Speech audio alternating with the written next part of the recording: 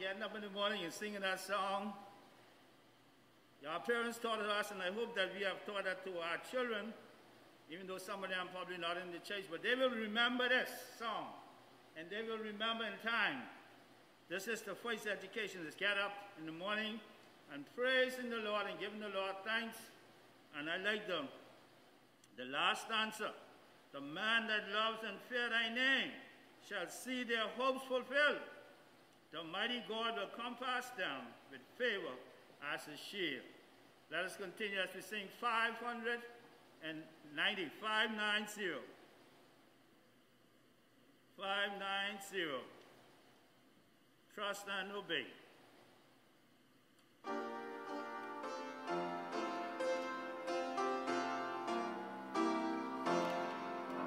Everybody? In the light of what a glory he sheds on our way, while we get here, never trust and I know it's few of us, let's sing it up. Obey, for there's no other way to be happy in Jesus, but to trust and obey. Not a shadow can rise.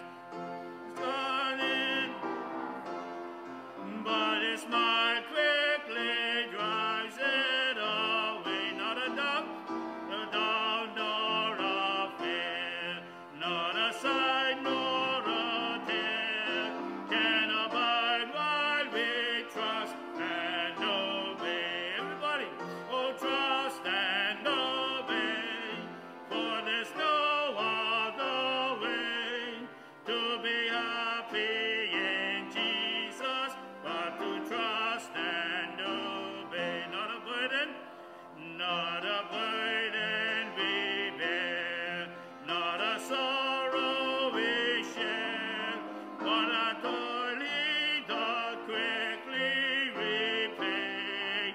Not a grief nor a loss, not a frown nor a cross, but it's blessed if we trust and obey. Trust and obey. There's no other way to be happy in Jesus, but to trust and obey. Last answer. Then in fellowships we will sit at his, or we'll walk by the side in the way. What he says we will do, where he sends we will go. Only trust and obey. Oh, trust and obey, for there's no other way to be happy in Jesus, but to trust and obey. Amen.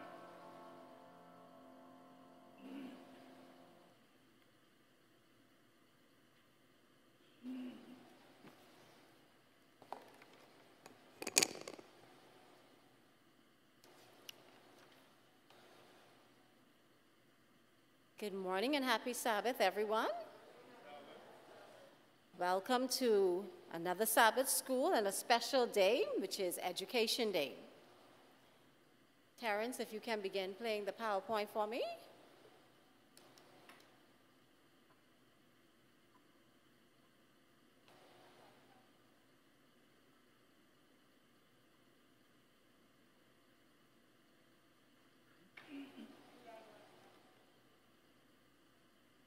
The story of the two frogs.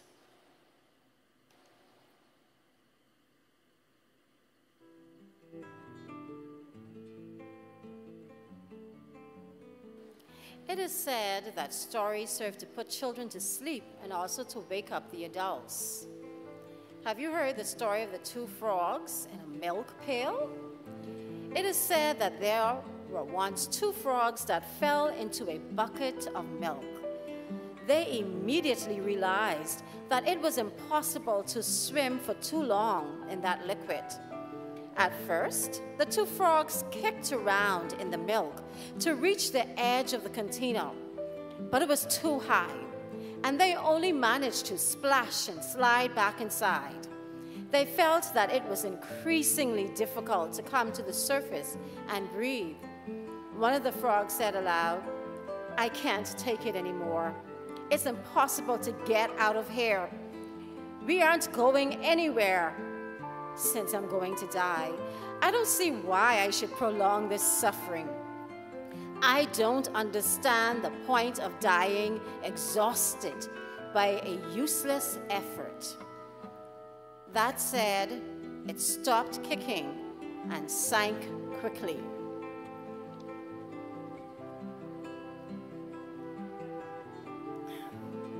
The other frog, more persistent, or perhaps more stubborn, said to itself, "There's no way.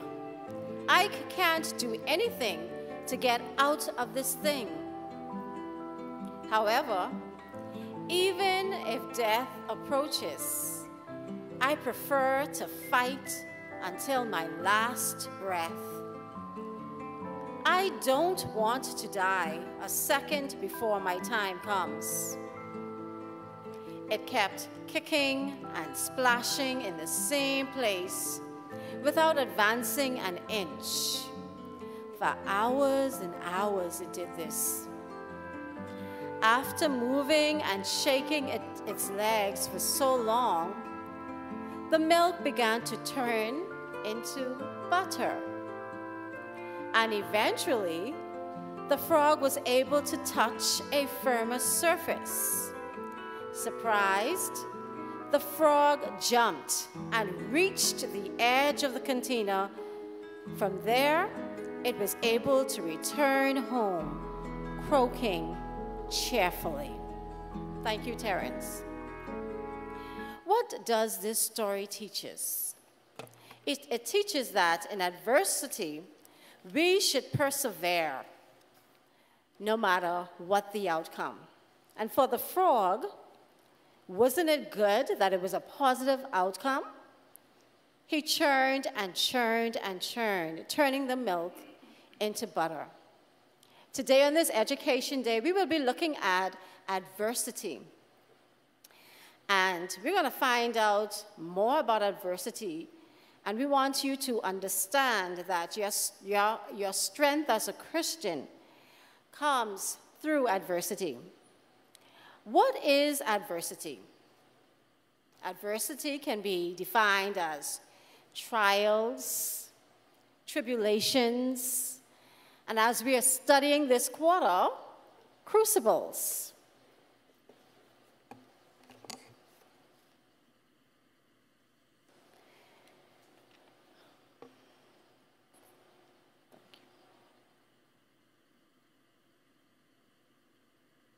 In Psalm 119, verse 71, it says, "It is good for me that I have been afflicted, that I may learn your statutes."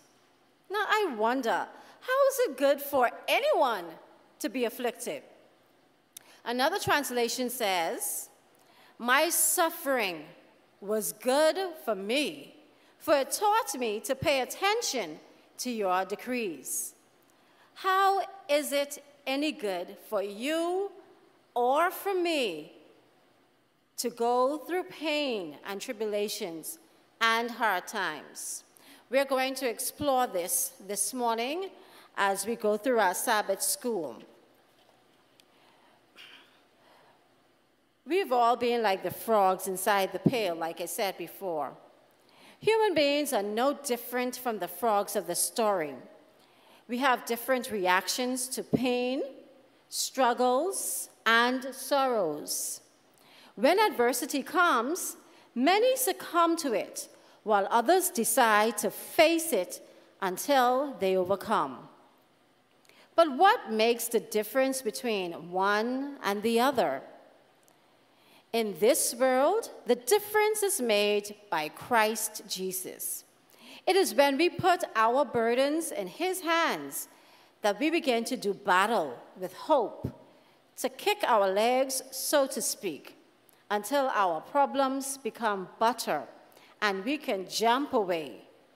With this in mind, let's sing hymn 99 as our opening hymn, God Will Take Care of You. Let us all stand as we sing our opening song, number 99. God will take care of you.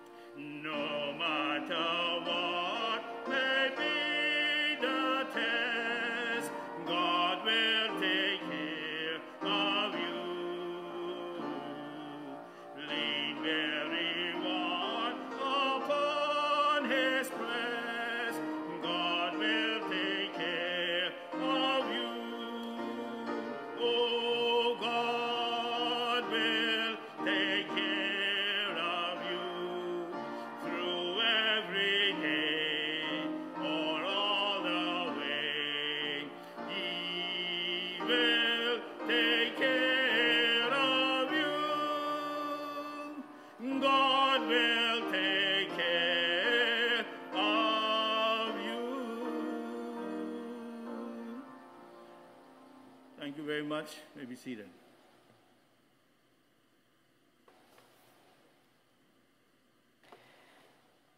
When we understand that God is with us, trials become a springboard to build character and increase our faith.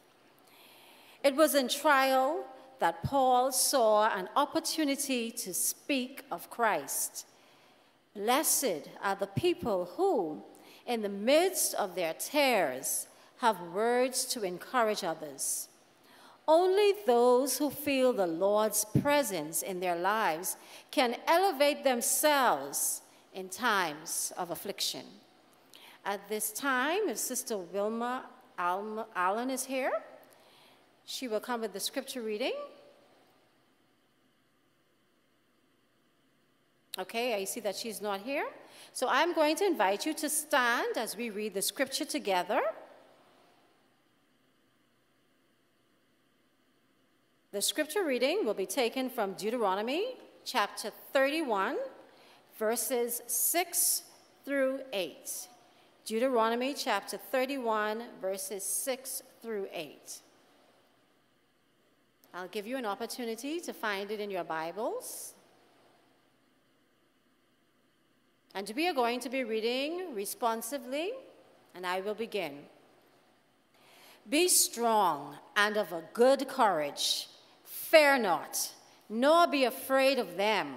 For the Lord thy God, he it is that doth go with thee. He will not fail thee, nor forsake thee.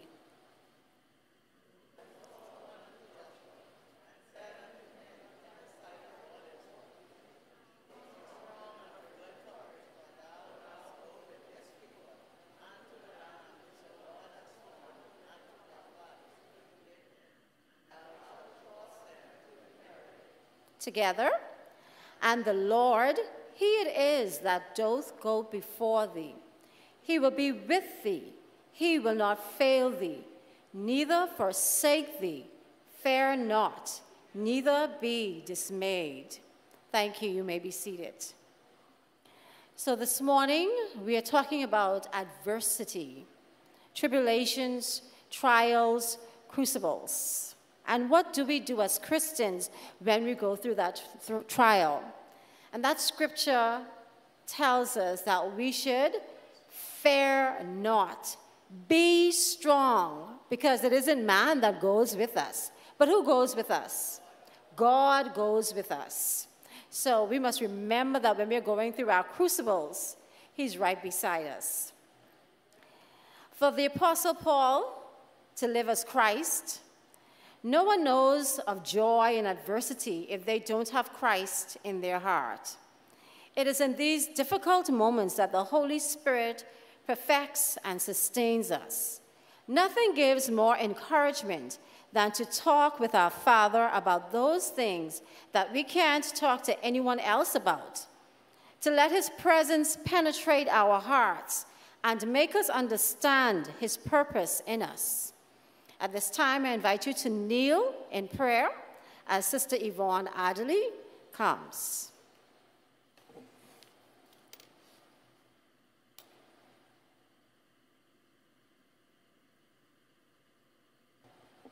Good morning and happy Sabbath, and good morning to you on Zoom land and on YouTube as we bow before the Lord God, our Maker.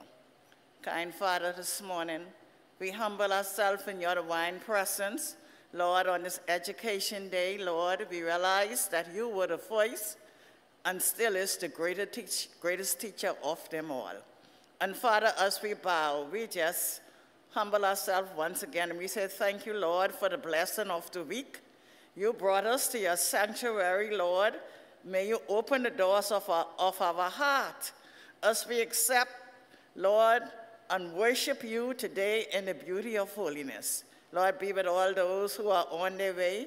We pray for our pastor and his family of this great edifice, and we pray for the sick, the shut-in, those who are grieving and mourning, those that are going through trials and tribulation and temptation. We just want to say thank you, Lord, for your blessing upon us all. You who taught us, Lord, the Lord's Prayer in saying, Our Father, which art in heaven, hallowed be thy name. Thy kingdom come, thy will be done on earth as it is in heaven. Give us this day our daily bread, and forgive us our debts as we forgive our debtors. And lead us not into temptation, but deliver us from evil. For thine is the kingdom, the power, and the glory, forever and ever. Amen. May the words of our mouth and the meditations of our hearts be acceptable in thy sight, O Lord, our God, our strength, and our Redeemer. Amen.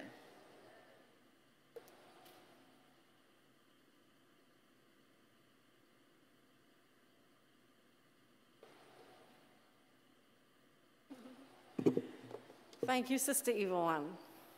This Education Day, we are talking about adversity, trials, tribulations, crucibles, and how we should face them as children of God.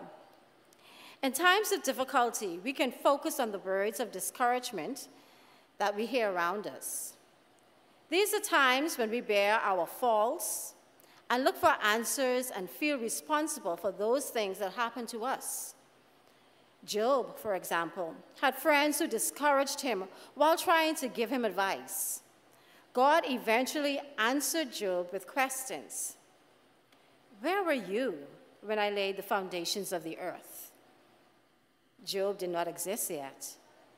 But we have a God who is from everlasting to everlasting, and he is willing to show us the way out in the maze of our problems. Welcome all to his holy presence. I would like for you to now direct your attention to the screen as we learn about some individuals who went through adversity and how they faced them. The first, John Bunyan. Adversity knocked on his door when he was imprisoned for not having the license to preach. What at first would be 3 months was prolonged for 12 years. But he did not stop preaching the word of God, even though he was in prison. He was pardoned, and he became a pastor. But it did not take very long for him to lose his freedom when the pardon was withdrawn. He was sent back to prison. It was there that he wrote the book entitled The Pilgrim's Progress, which is possibly the most widely read book in English. John Milton.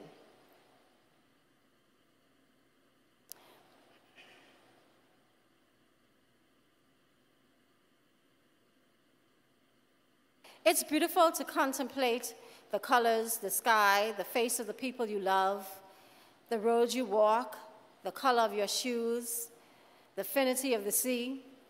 But how difficult it is not to be able to enjoy that. John Milton was blind, but his blindness was no impediment to him. He became the author of one of the greatest poems in history, Paradise Lost, even in his blindness. His works competes with those of writers such as William Blake, Edgar Allan Poe, Mary Shelley, and William Shakespeare. What are you to do when everything around you is in complete darkness? He says, seek the light from within. Ask God to illuminate your mind and show you the path you must begin to walk. His blindness was irreversible, but God gave him a new vision on life, and he can do the same for us. Abraham was blessed of God. He didn't have the economic problems that most of us have, but although he did not have that, he didn't have everything that he asked. He says, I know I didn't lose everything I owned, but God had asked me to sacrifice my most precious possession. All who are parents know that they're not afraid to lose everything for the health or welfare of a child. But, he says, I knew in whom I had believed and decided to let his will be done and not mine. And God provided a lamb. His distress, though great, because his faith was even greater, God provided a lamb. And God can do the same for you and I when we go through our adversity. The current Christian. Why do we sometimes feel afflicted or feel that some things or situations go wrong for us? It's because we build gods. We fill them with attributes. We give them powers that they don't have, and we magnify them. And when rain, fire, or wind make them fall or disappear, we feel that we've been betrayed, deceived, and disappointed. What do we do when these kinds of situations fill us with anguish? Many of us want to seek other gods to cling to, forgetting that our trust must be placed in the author and finisher of our faith, Christ Jesus. Seek the Lord for wisdom in every emergency. In every trial, plead with Jesus to show you a way out of your troubles. Then your eyes will be opened to behold the remedy and to apply to your case the healing promises that have been recorded in his word. In this way, the enemy will find no place to lead you into mourning and unbelief. But instead, you will have faith and hope and courage in the Lord. And that is taken from Ellen G. White, Selected Messages, Volume 2. It is by fighting with the strength of Christ that we will be victorious, for there is none like the mighty Christ. Amen, church? At this time, we will be favored with a selection from Sister Damali David.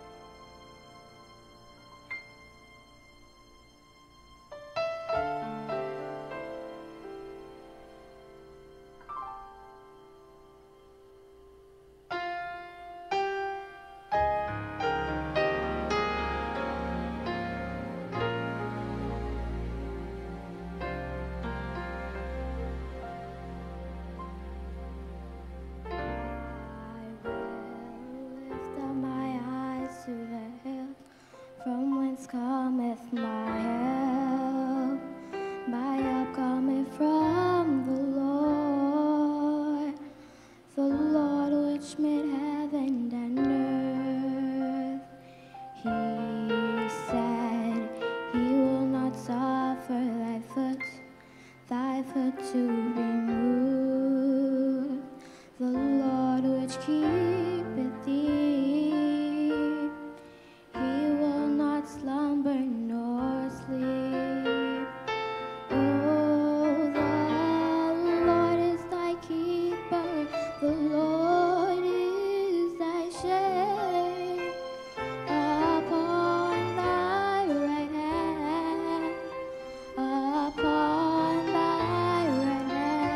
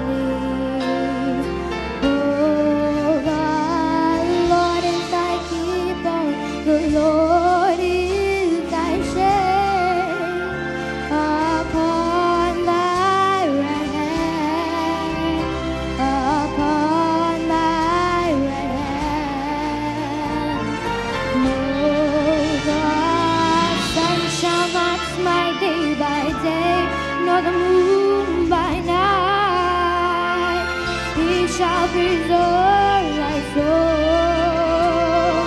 even forevermore. Oh, my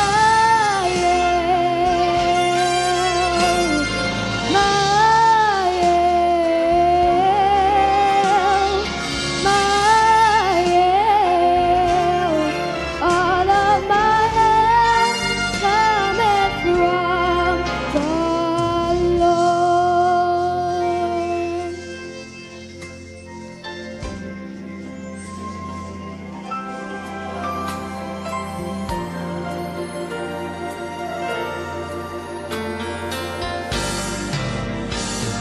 No, the sun shall not smite thee by day, nor the moon by night.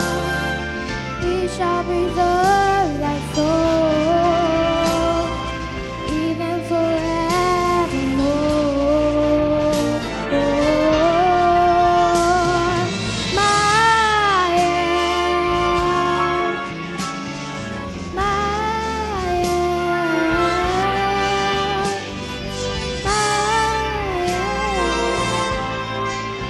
Oh, my Lord, my help cometh from my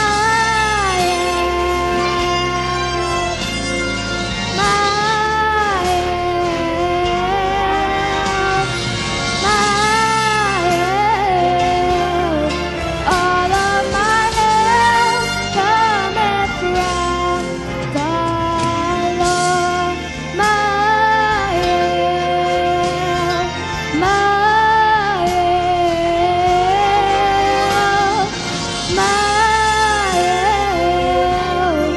Lord. All of my help cometh from the Lord.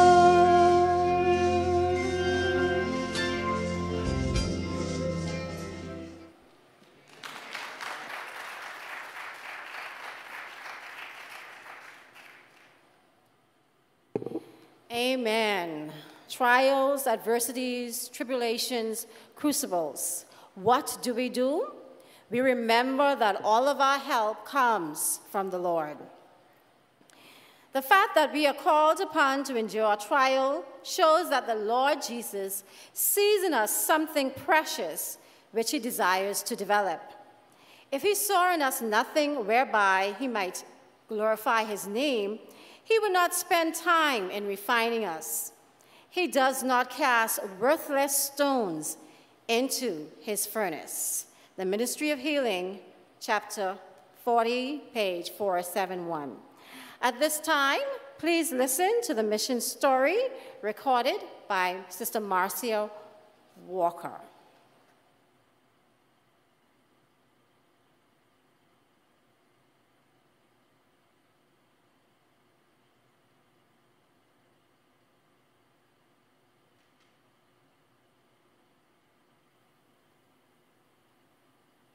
Happy Sabbath, Church. Our mission story for today comes from the country of Brazil.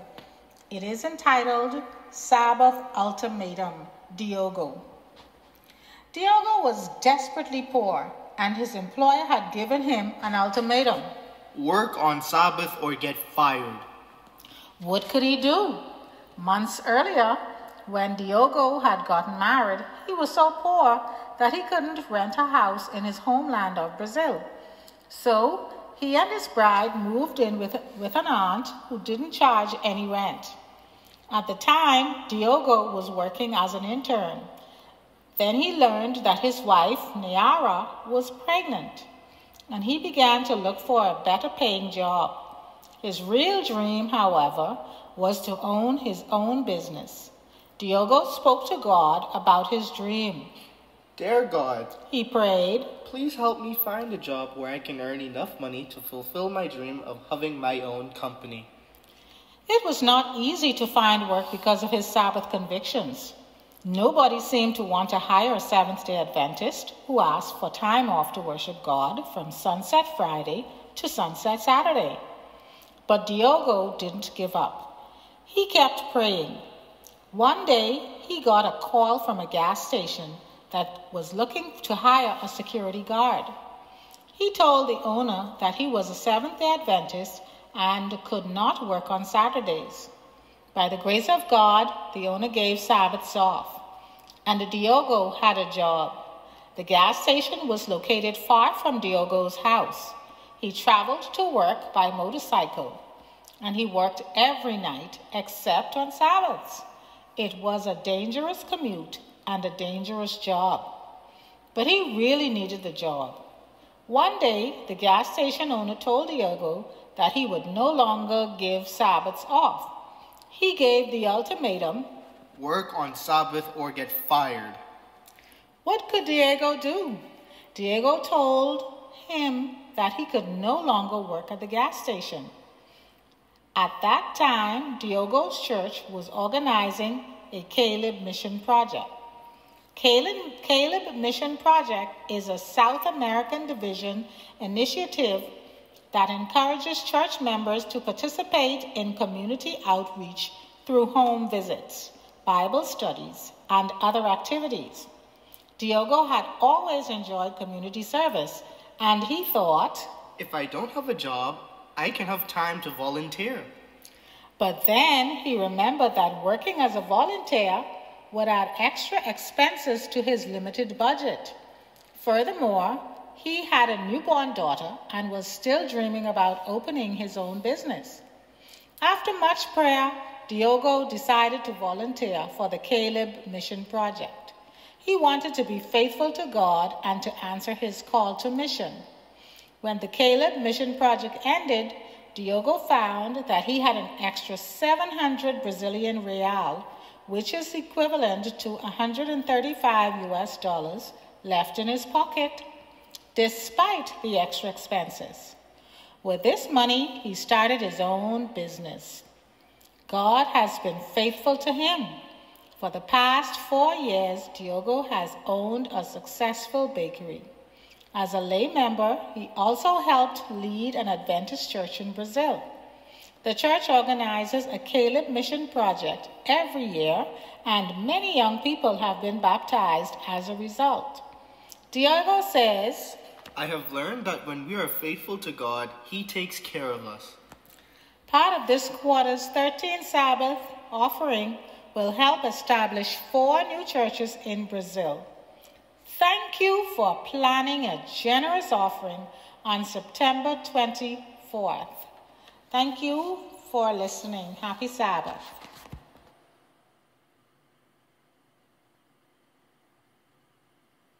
Thank you.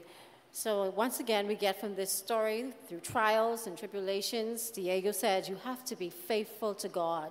There'll be bumps and turns in the road, but remember our scripture said, be not dismayed, be strong, for God goes with you. And I'd like to welcome Megan. I just recognize you, and happy birthday again. Good to have you home. At this time, it is now time for the lesson study, and I will invite Brother Stafford and Brister just as to come with the lesson, and I will pray before we begin. Gracious, loving Heavenly Father, great teacher, powerful Holy Spirit, we ask, Lord, that you will anoint Brother Stafford as he comes with your precious word. We pray that it would prick hearts, it would find receptive hearts, and that it would make a difference in our lives. In Jesus' name I pray, amen.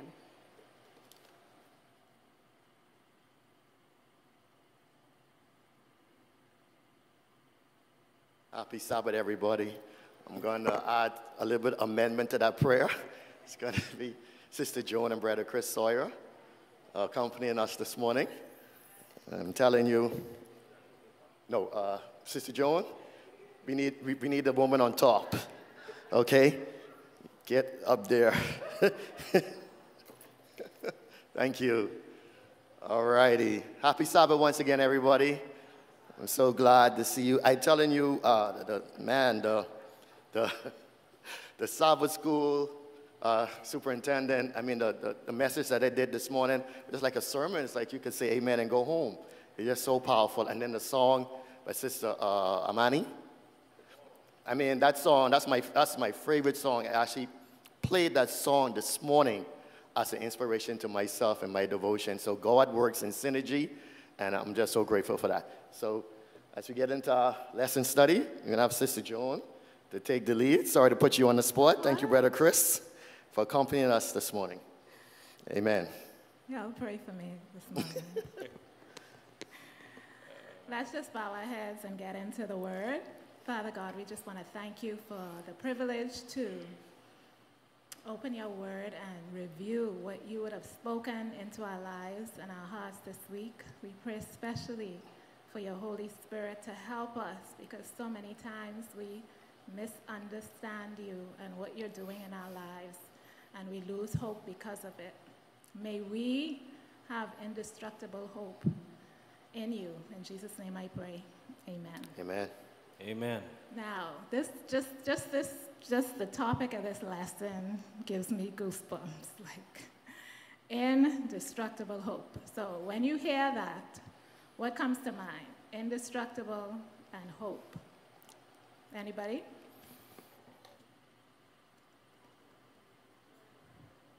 Can't hear you.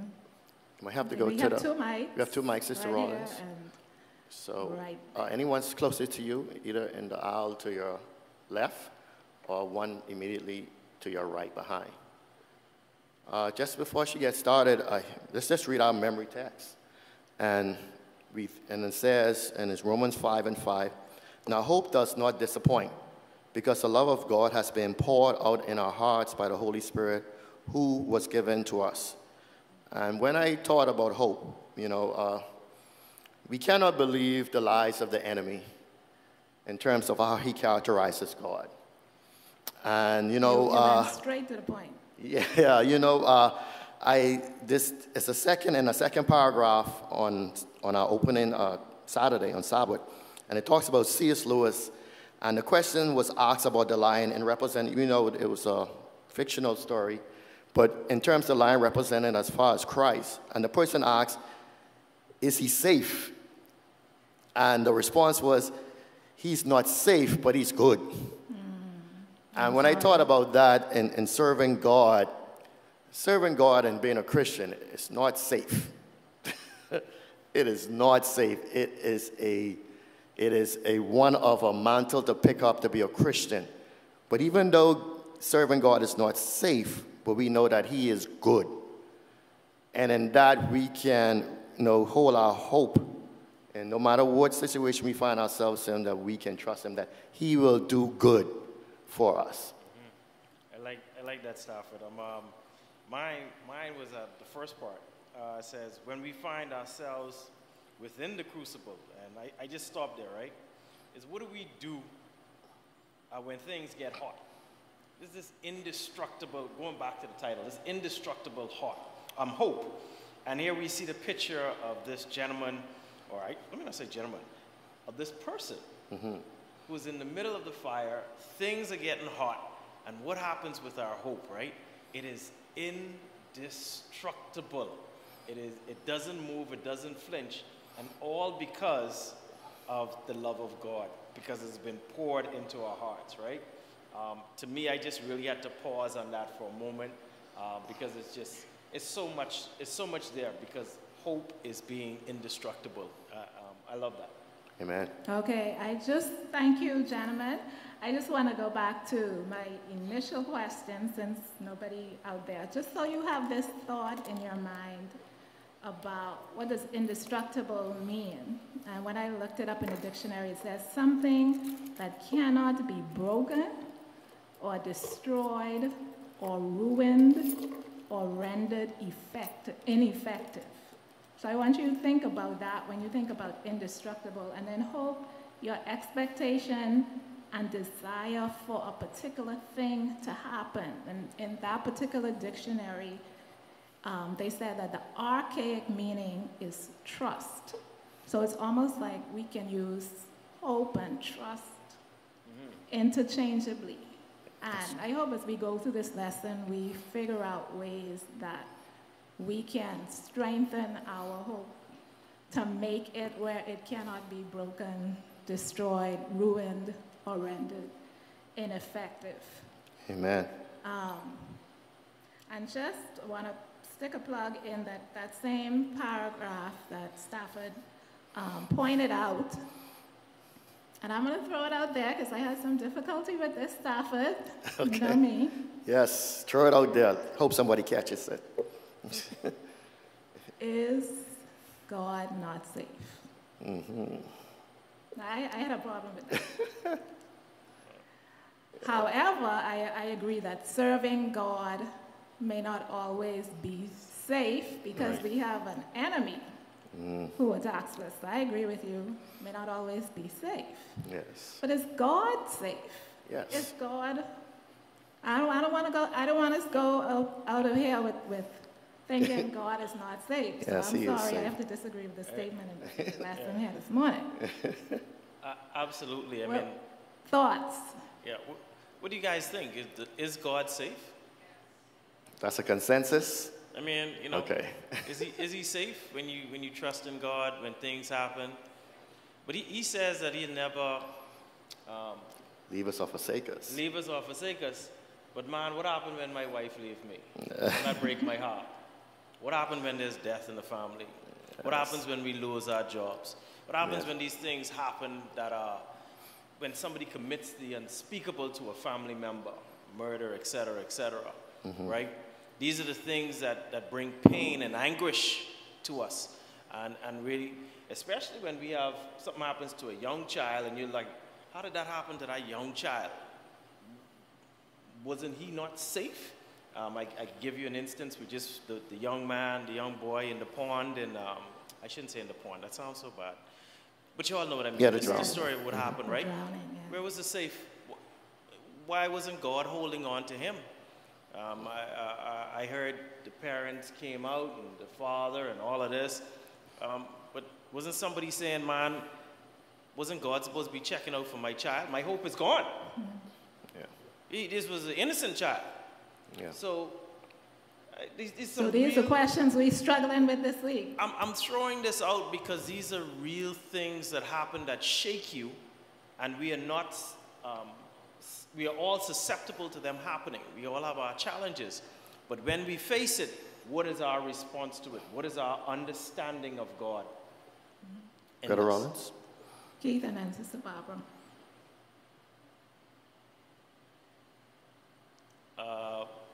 Mic on the floor. Just want to make sure that's working. I think I got it now. Okay. There you go, Keith. Happy Sabbath, everyone. Happy Sabbath. Sabbath. When I think about is God safe, I think many times our perspective comes into play of what we consider safe. Again, when we look at the fact that God does nothing arbitrary, or he not allows things to happen haphazard, because he's in control. When we look at it through that lens, that God wants what's best for me, we know that God is safe. But whatever comes my way may not be safe for me. So in a way that doesn't necessarily take in God and the fact or to question whether he is safe or not. It's just that sometimes circumstances he allows us to go through may have that question of safety. But when I look at hope and think about what that means, normally hope is when we have an expected end, when we have an idea of what happens at the end of the day. And so once we have that knowledge of, first of all, God, because we don't know what all goes on around us.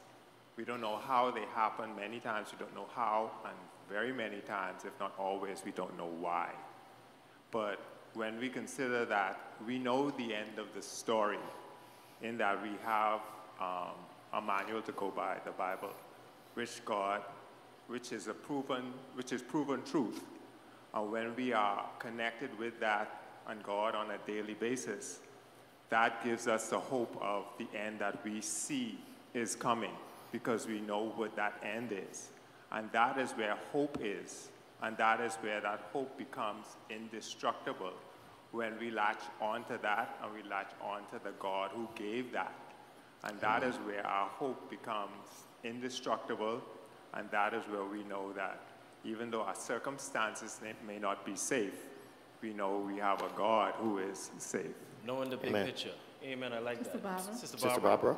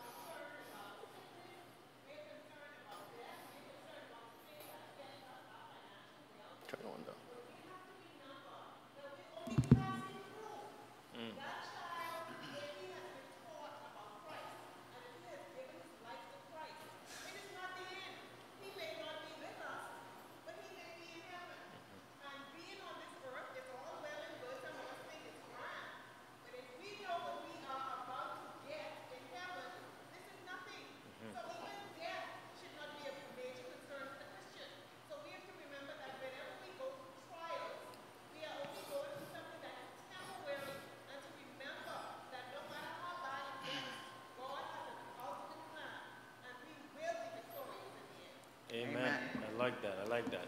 Happy Sabbath once again.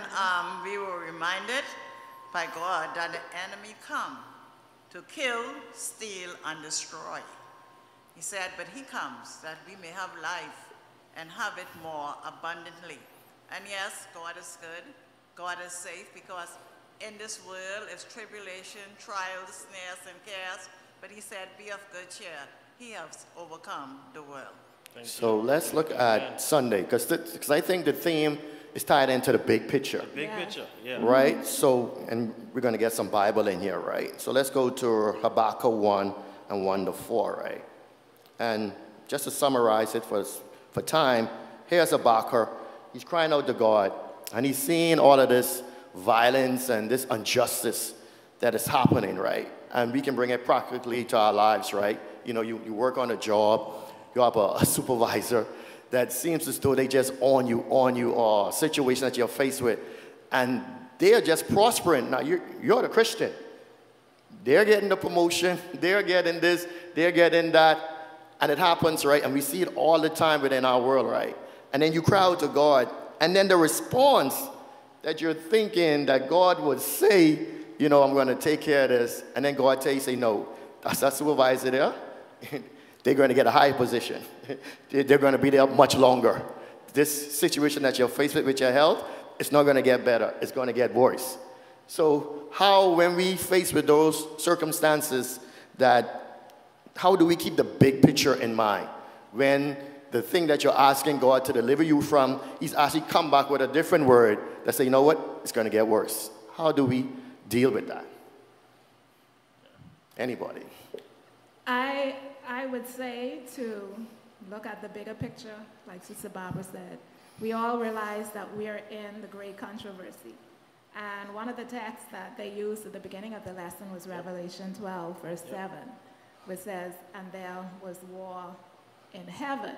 And then Romans 8:22, which talks about the whole creation groaning, wanting to be delivered. And when we look at the big picture, yes, we're all living our individual lives, but it's not about us. There is a bigger picture. God is on trial, right? And the enemy has made accusations about God. Now, sometimes, like say if you're reading a story, you read the beginning, you can't go through all that stuff, you know. I was looking at a series, and it started to annoy me because I was like, why don't they just get to the end of the story? You know what I mean? Like, so I just like skipped to the end.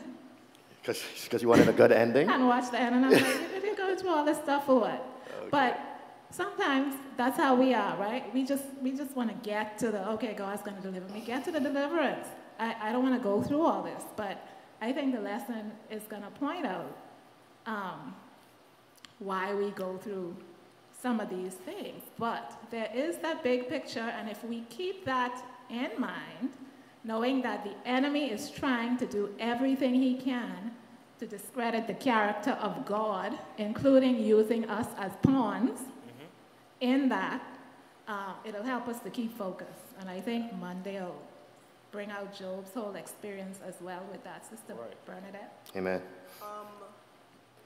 We must remember that wickedness, violence, and all sorts of wrong judgment is not of God.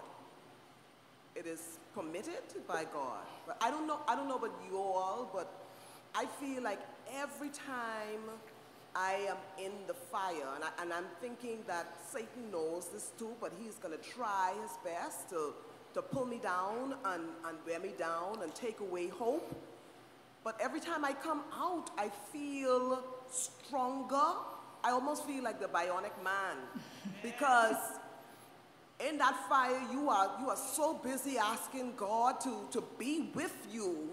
This fire is causing you to grow, and God is getting glorified. Like the story of Job, I feel like Satan was set up, right?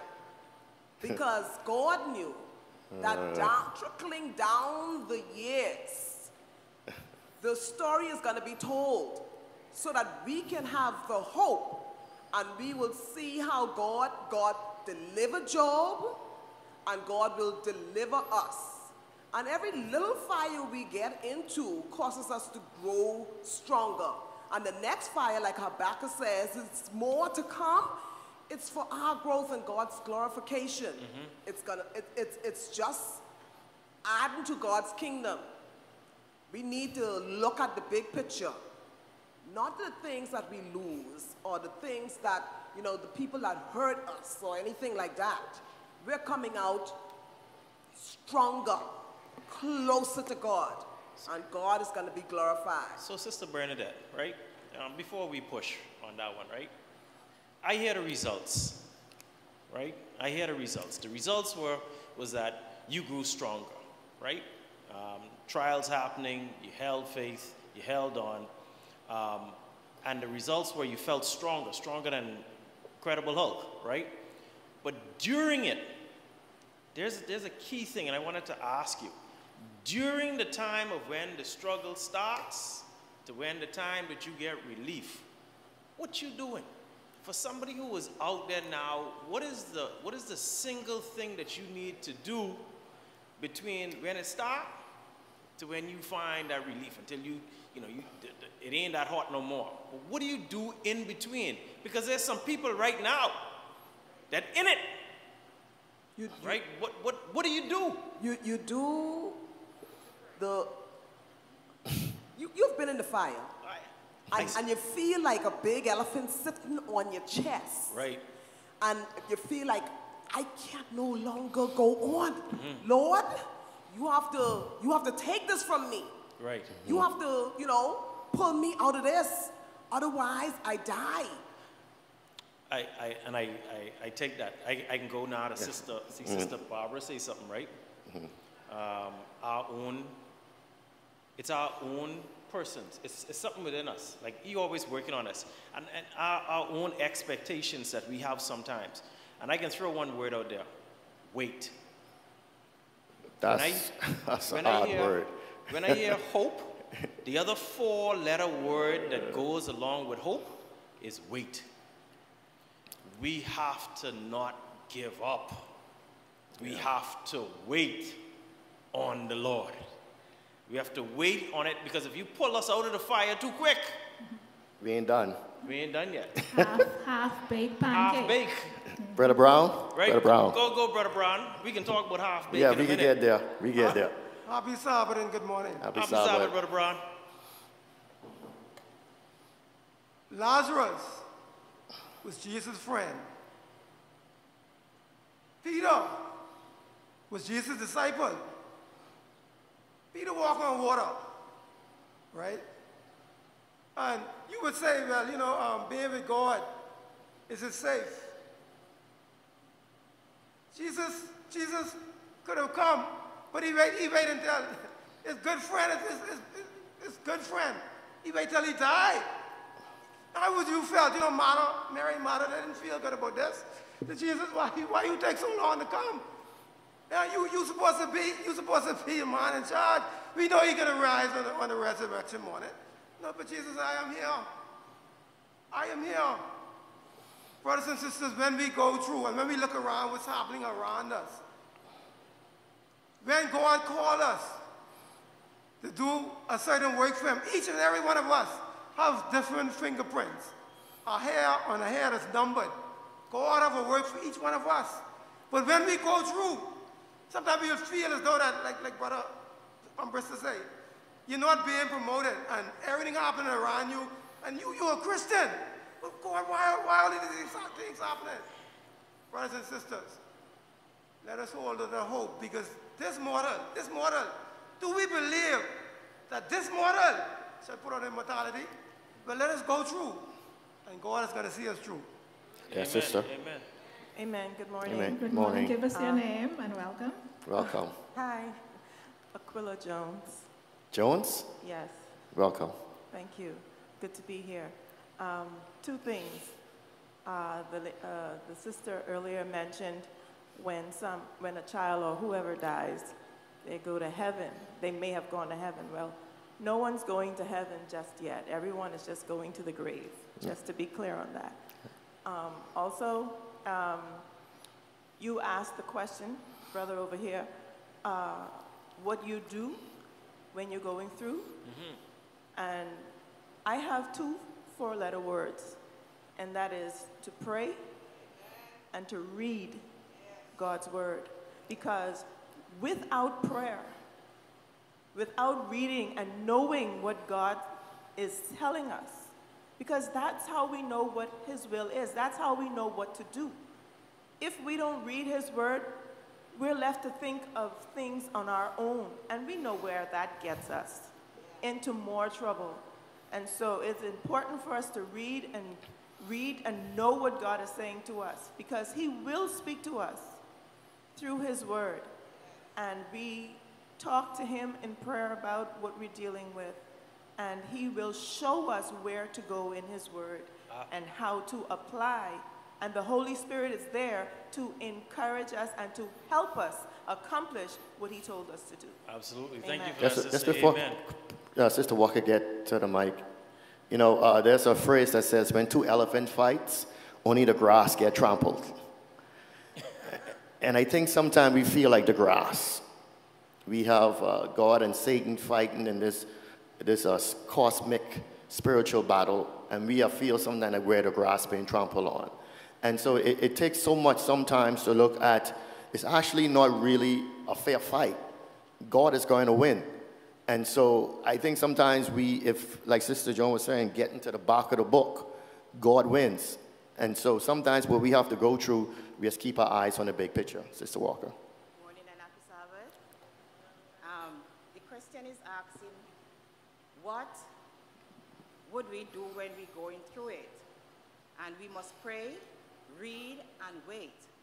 But what do I tell a friend who is not a Christian when she's going through something? Like this morning, rushing out to come to church, when I checked my phone, my boss sent to me that her niece have stage 4 cancer.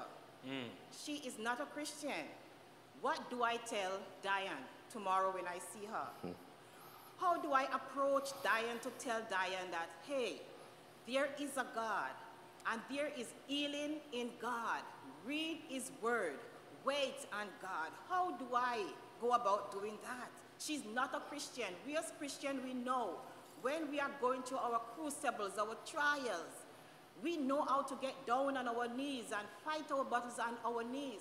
But how do I tell Diane to do that? That's the easiest thing to do. see, and I can answer that. The easiest thing to do, in my opinion, is called a personal testimony.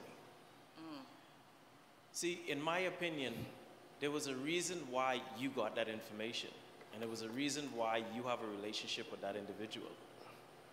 the Lord made sure that that could happen, right? We have our own testimonies. Yes. Our hope, my hope, God built on the stories of the testimonies of Job, of Abraham, Joseph, and others. My strength didn't come today, this morning. My strength, my hope came because I remember all of the challenges that I have gone through in the past, and I remember how God has brought me through. Amen. That's my personal testimony.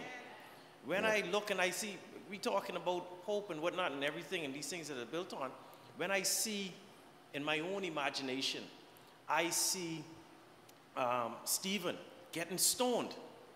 I see that. But then I remember reading that Stephen's face shone like an angel. And I'm like, how is it that this fella could be taking blows by pure rocks and his face looking like an angel? That's implanted in me. When I was stuck, who did I call upon?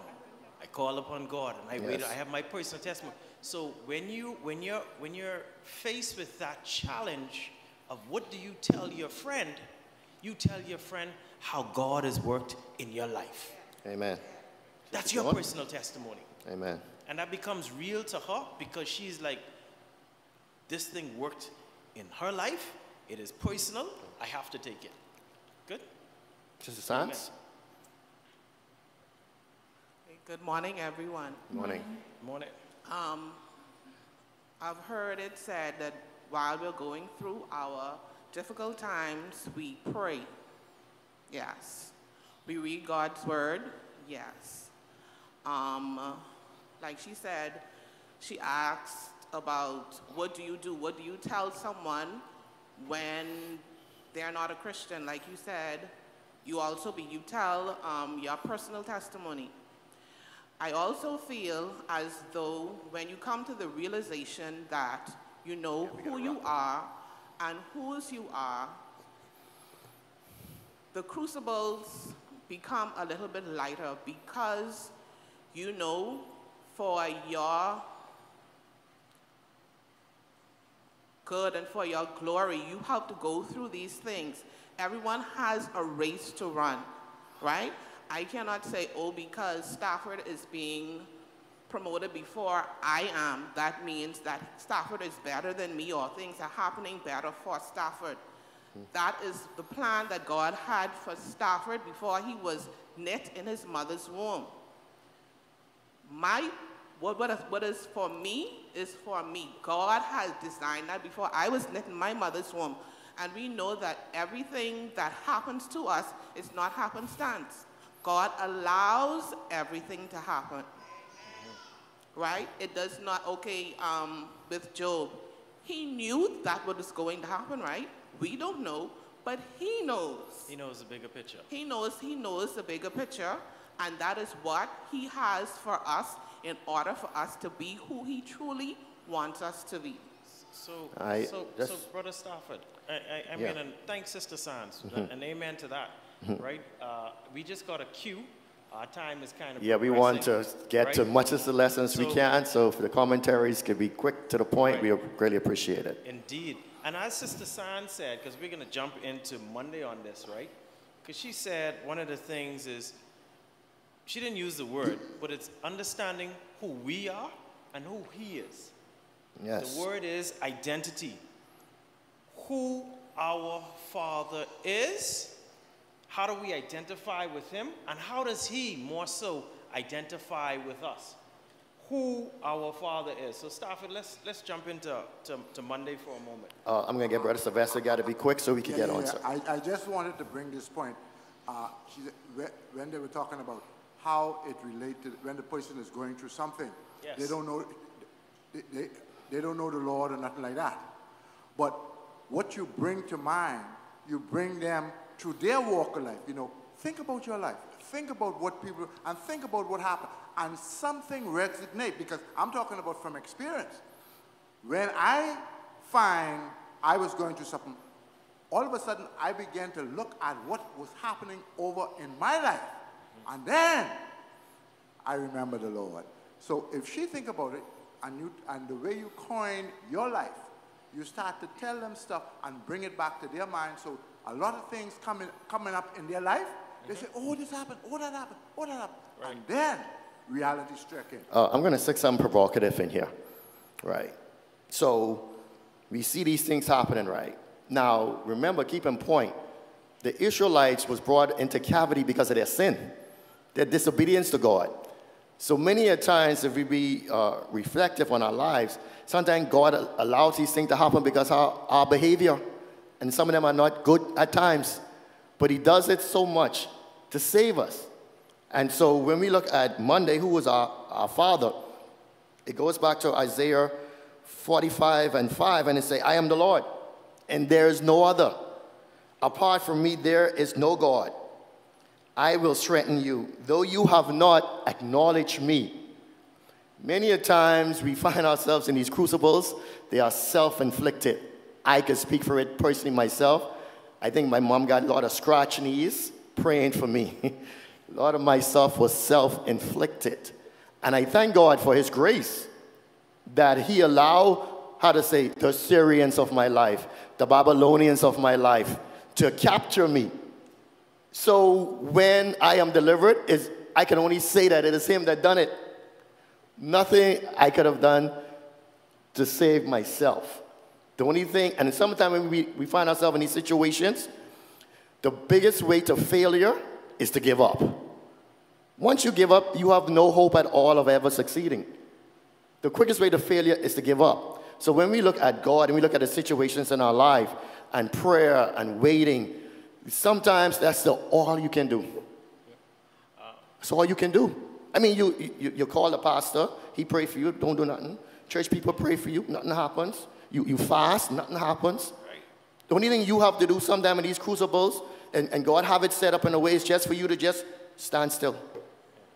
Just stand still. You know, go ahead, John. Sister Joan, sorry, we're taking up all the woman time. Sorry, Sister Joan. You go. It's your time, Stafford. Yeah, sorry. I was going to concur, and especially with Carla, who said, you know, these things, and I think Monday points out, I don't 100% agree with that statement at the beginning either, that he will never tell you what he's doing or what he's going to do, because the Bible says he always tells us. He always reveals what his plan is, and it's revealed in here. So, however, sometimes we get in the crucible, and it may be our own, or it may not be our own. Like Job was blameless, and he found himself in a crucible. The Israelites were in captivity, and they found themselves in the crucibles. Those young people, or maybe those who went into captivity, they may not have been the actual cause, but it was an accumulation of what had gone on for generations. Bad behavior. That brought this upon them. And what God said was, sometimes you're not going to be delivered out of it. Okay. You are going to be in captivity for these 70 years. And don't believe the people who come to you prophesying. You know, sometimes people ask you to pray.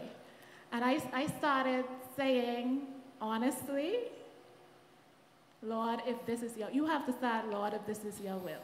Because you don't know the end from the beginning. And so many times we want immediate, and forgive me, sometimes people are sick. I said, Lord, if this is for their salvation, they need more time with you, bring them back. If you see they need to go now, let them go.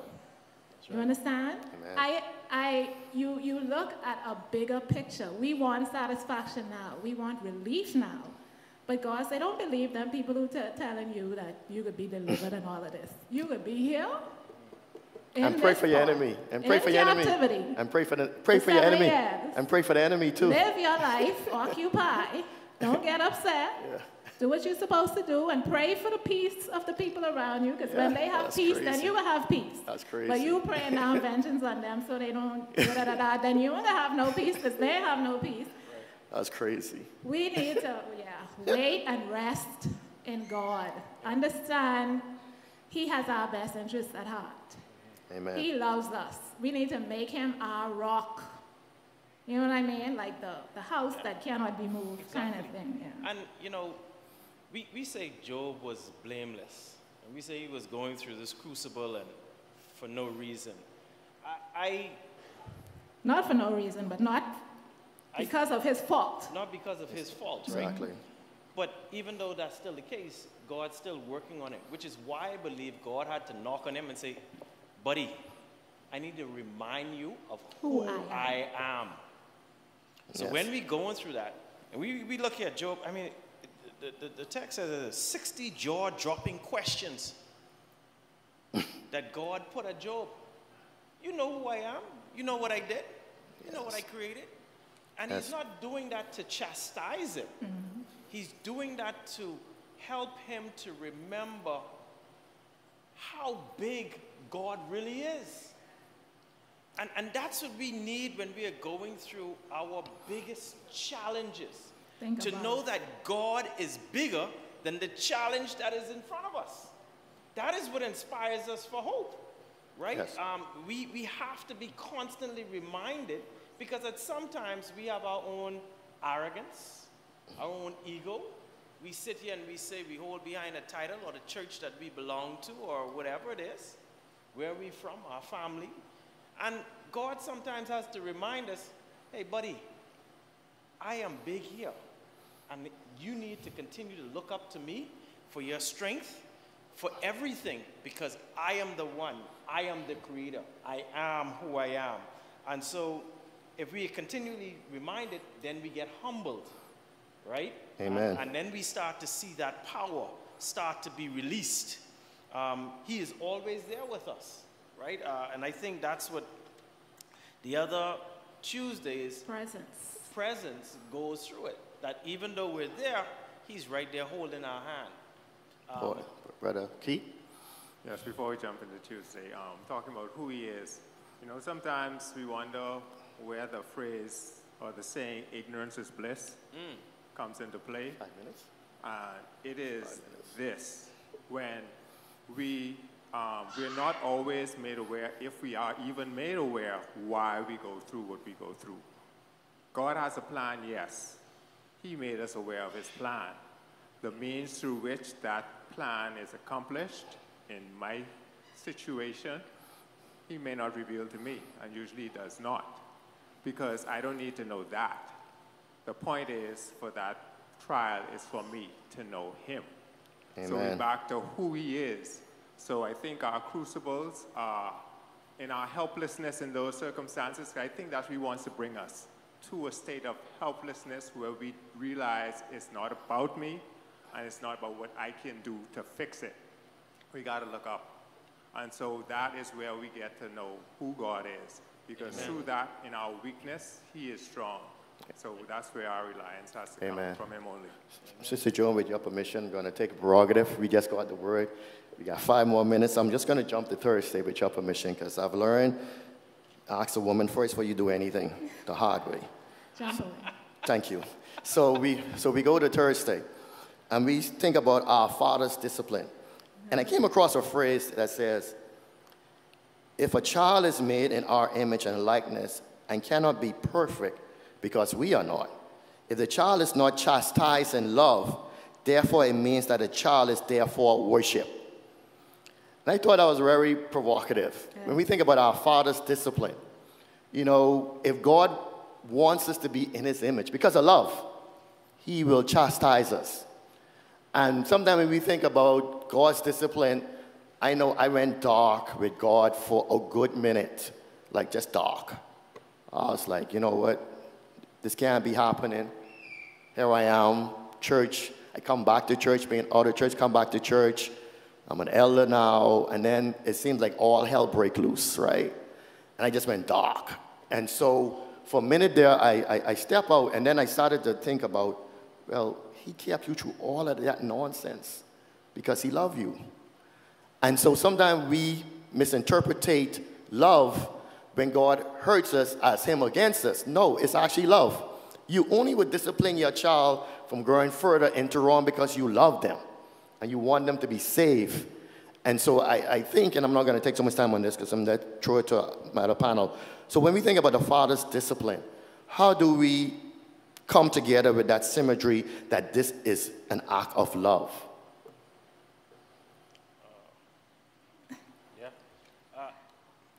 To me, discipline is about creating habits. We have good habits and we have bad habits. Each one of those habits gives a result. Negative result or positive result. Discipline, for me, is so that we could create a habit so that ultimately we could respond in an intelligent manner to when a situation comes about. And I think that's what the Lord has been trying to get through all of us. If he disciplines us so that we could form good habits, then when something happens, we can respond to it in a positive manner as opposed to in a negative manner. Because sometimes things crash on us and we just, boom. Did we have the discipline around us so that we don't crash hard and go a totally contrary way? But does when something happened to us and circumstances happen to us, we respond in prayer. We respond by reading the Word of God. Do we respond in negative thoughts or positive thoughts? Right? And that's what the discipline helps us to do so that we could respond intelligently, God knowing that there will be all kinds of mess thrown at God's people, at his people.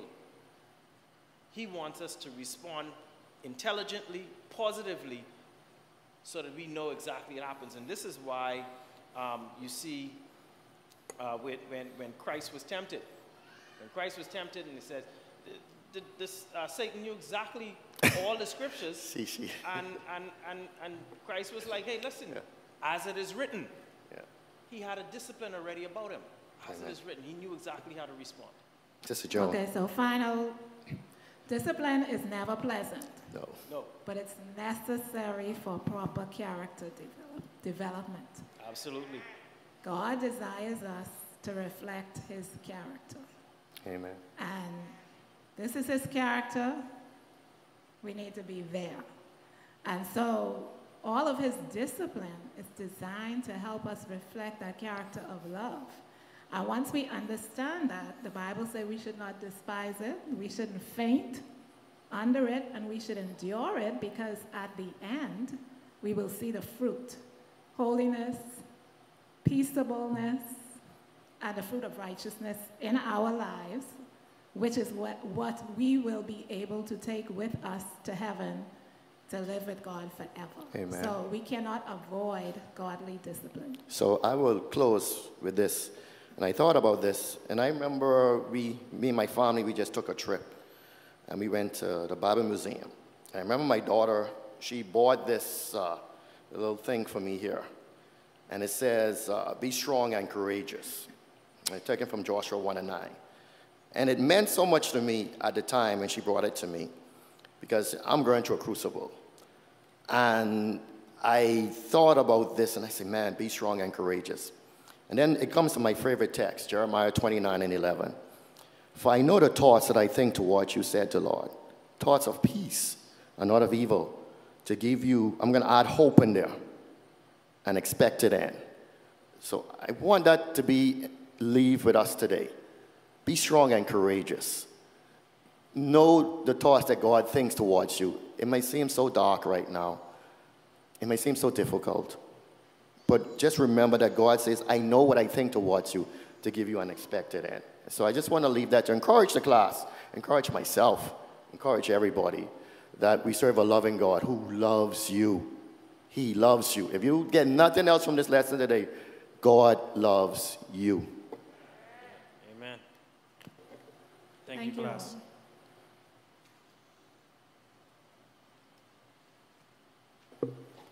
Amen. Amen to our panel of Sabbath school teachers. As we close Sabbath school, I would just like to express my thanks, first of all, to our teachers, to Sister Yvonne for the prayer, Sister Damali for the special, and I would also like to thank Sister Esme Cox. This was her program. She just chose me to execute it because she could not be here. So I thank her for that opportunity, and I thank the Lord for making us all available to be used in his service. So on this Education Day, we have been talking about adversity, trials, tribulations, and crucibles. There are two types of adversities. One can be the result of disobedience or pride. The other type of adversity involves God's purposes being fulfilled in our lives through trials. That's how we end up being refined like gold. When a trial or challenge comes, let's pray to know that what our Heavenly Father wants us to learn from it. God is always ready to sustain us and help us to come out strengthened in our spiritual life. At this time, we will take our closing special by Sister Carol and Lynn, and it was recorded in Guyana. And then afterwards, we'll have our health tip by Sister Cara Ferguson, our special first. I love you, Lord. Oh, your mercies never fail me. And all my days I've been held in your hands.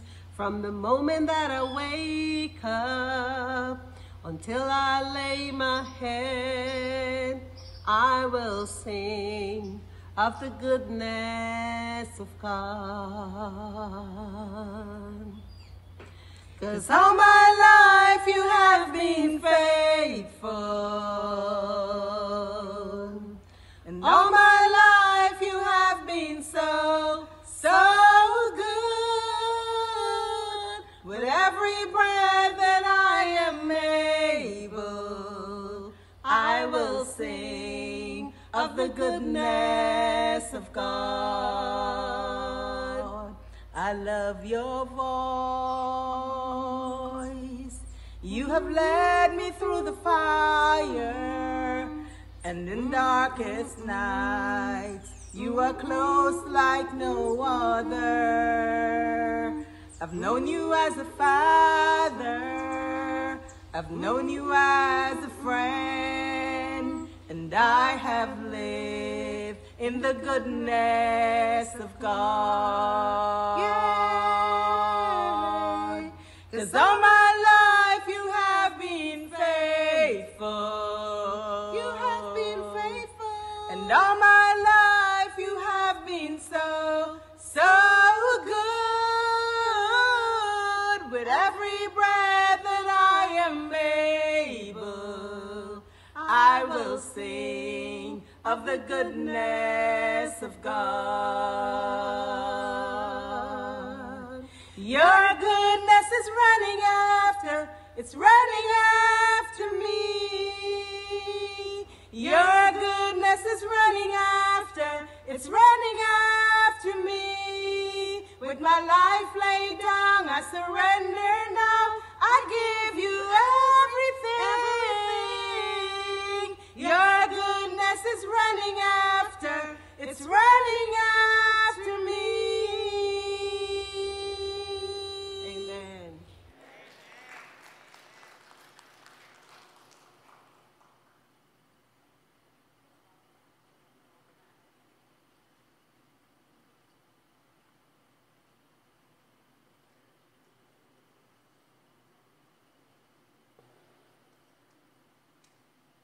Good morning.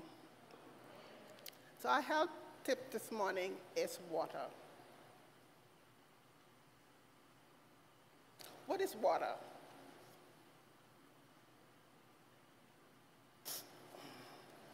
Water is a colorless liquid composed of hydrogen and oxygen, which we all know as H2O.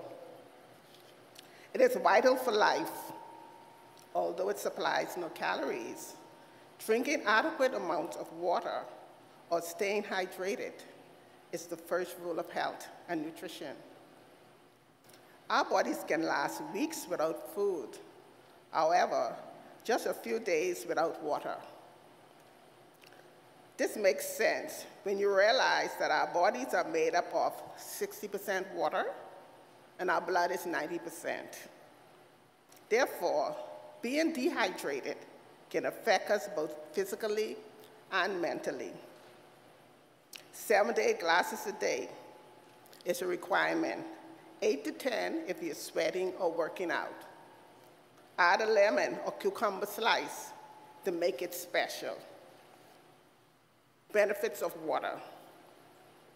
Water may improve memory and mood.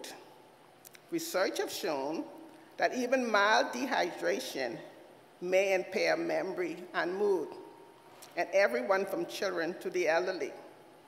It may heighten anxiety. Hydration impacts the brain as well as the body. A lack of water may also increase the risk of headaches and migraines in some individuals. So drink water if you have a headache. It sometimes helps. Drinking water keeps your mouth clean. Drinking water helps to flush bacteria and food debris out of the mouth. Drinking water fights off cavity and gum disease. It's good for your teeth because it keeps your mouth clean and reduces bad breath. Plaque cannot build up in a clean, hydrated mouth. It also helps to neutralize the pH of your saliva so that bacteria cannot thrive in your mouth. Improve skin. Hi, ladies, listen to this. Water improves the skin tone.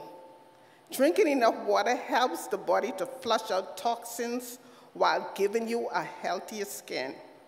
Studies have revealed that drinking 2 cups of water can increase flow to the skin, which gives it an even tone. Prevent premature aging.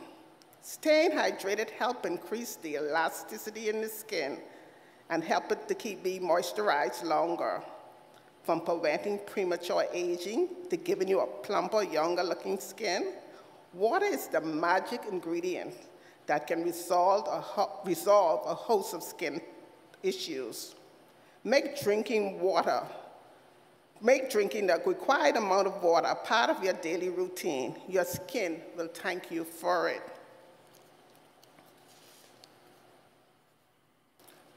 Water helps prevent kidney damage. The kidney regulates fluid in the body. Insufficient water can lead to kidney stones and other problems. Other benefits. The brain cannot actually tell the difference between hunger and thirst. So often we mistake thirst as a sugar craving. The next time you feel the need for something sweet, try a glass of water first.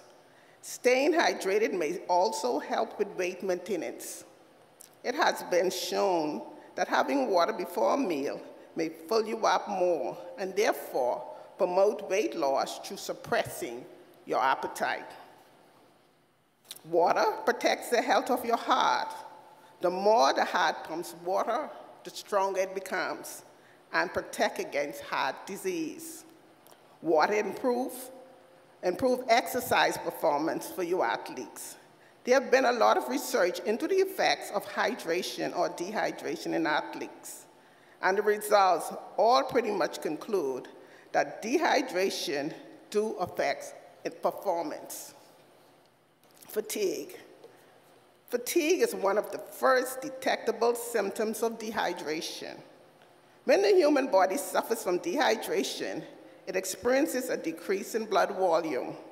As a result, pumping oxygenated blood throughout the body becomes more difficult and less efficient. This extra work on the body can lead to fatigue. So top up with the water. It prevents constipation. Water helps to keep things moving in the digestive system. So staying hydrated may help prevent constipation.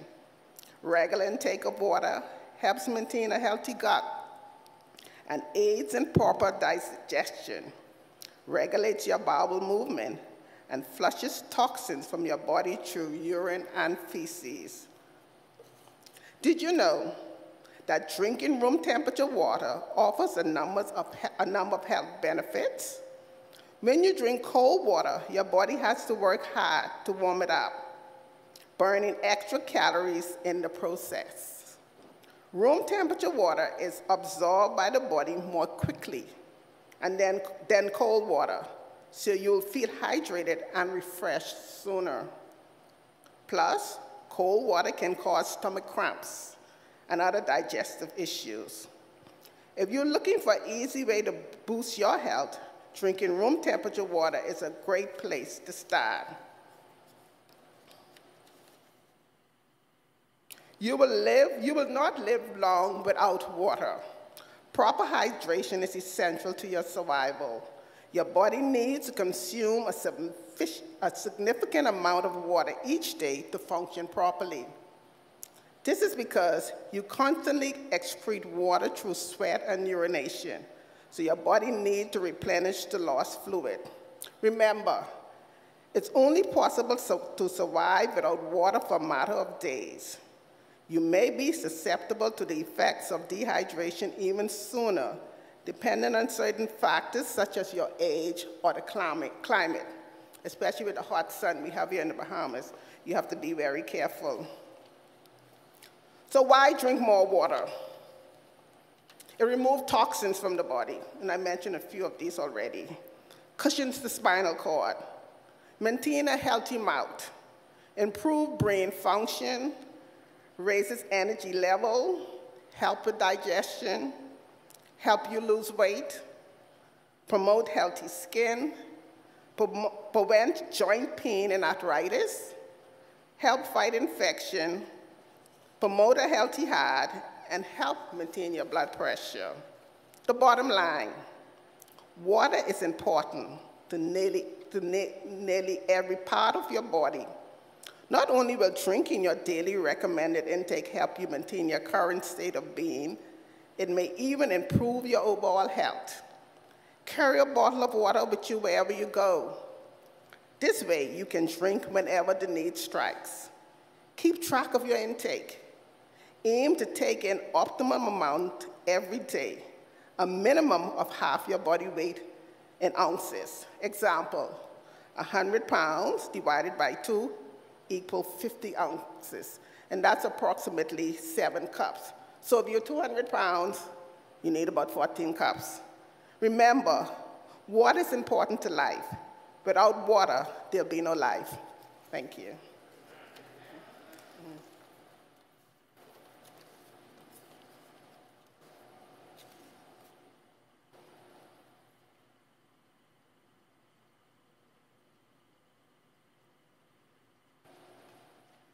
Good morning, church. It's good to see those of us who are here on this education Sabbath. And the best educator ever walked the face of this earth was Jesus. We're going to sing number 311. I would be like Jesus. 311.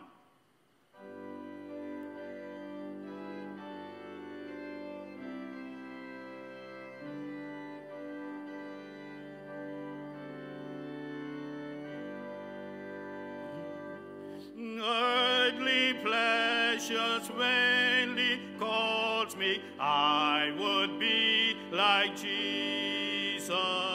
Nothing worldly shall enthrall me, I would be like Jesus. Oh, be like Jesus, there's my song, in the home and in the throne. Be like Jesus all day long. I would be like Jesus. He has broken every fetter. I would be like Jesus, that my soul may serve him better. I would be like Jesus. Oh, be like Jesus, there's my song, in the home and in the throne. Be like Jesus all day long. I would be like Jesus. For that in heaven he may meet me. I would be like Jesus, that his words well done may greet me. I would be like Jesus. Oh, be like Jesus, this my song, in the home and in the throne. Be like Jesus all day long. I would be like Jesus. Amen. Number 305. Give me Jesus. Everything is about Jesus. He is our greatest teacher. It's all about him. 305. In the morning when I rise, give me who? Jesus.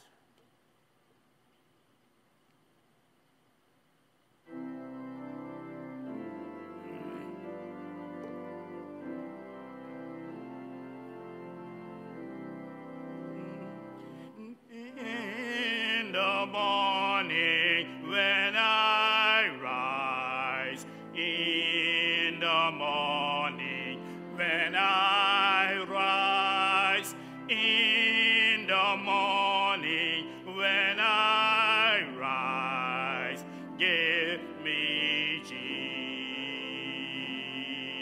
Jesus, give me Jesus. Jesus, give me Jesus. You may have all this world. Give me Jesus. Dark midnight was my cry. Dark midnight was my cry.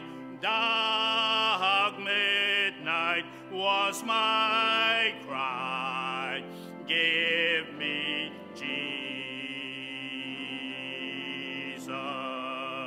Give me Jesus.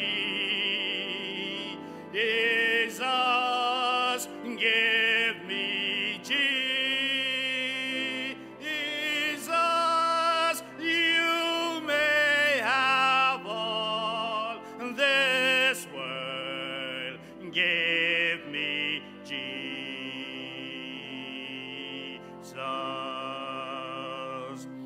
Just about the break of day, just about the break of day, just about the break of day, give me Jesus, give me Jesus, give me Jesus. You may have all this world. Give me Jesus.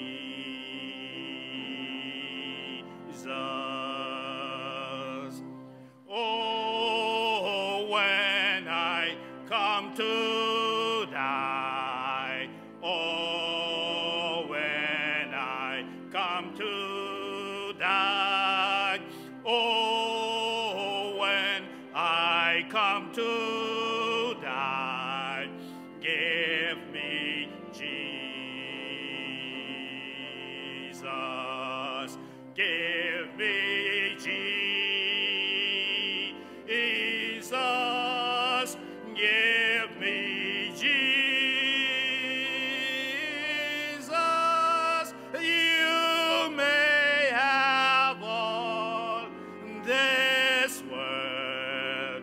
Give me Jesus.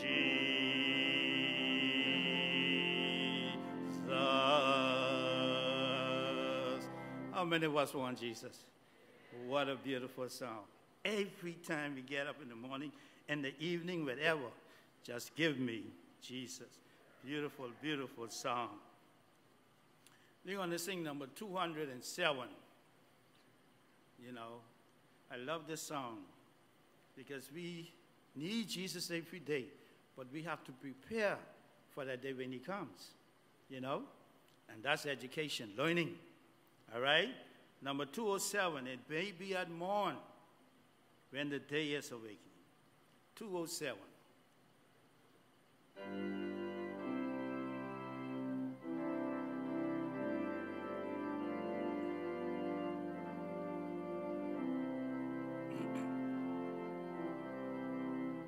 It may be at morn when the day is awaking, when sunlight through darkness and shadow is breaking, that Jesus will come in the fullness of glory to receive from this world his own.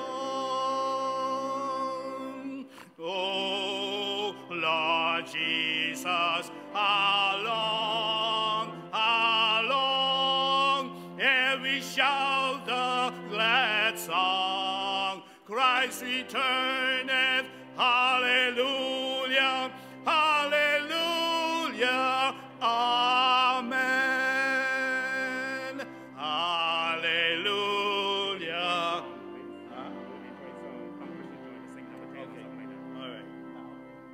Okay, sorry, you only had time for one stanza of that beautiful song. How much was enjoying that song? But guess what? The invite should be back here next week, you know. We can finish the song right in the same place, all right? We can finish the song, all right? Church must roll on. Let us sing number 10. Come, Christians, join to sing. Hallelujah, amen. Number 10.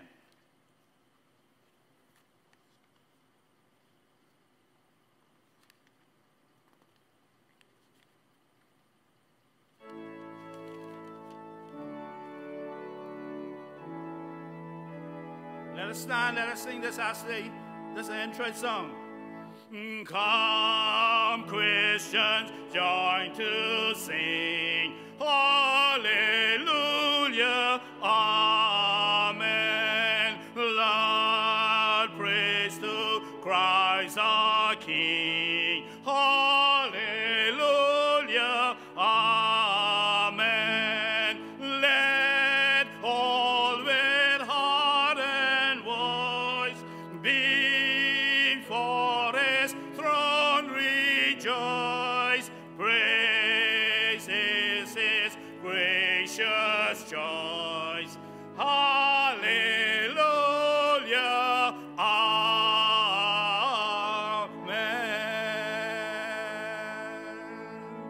Amen. You may be seated.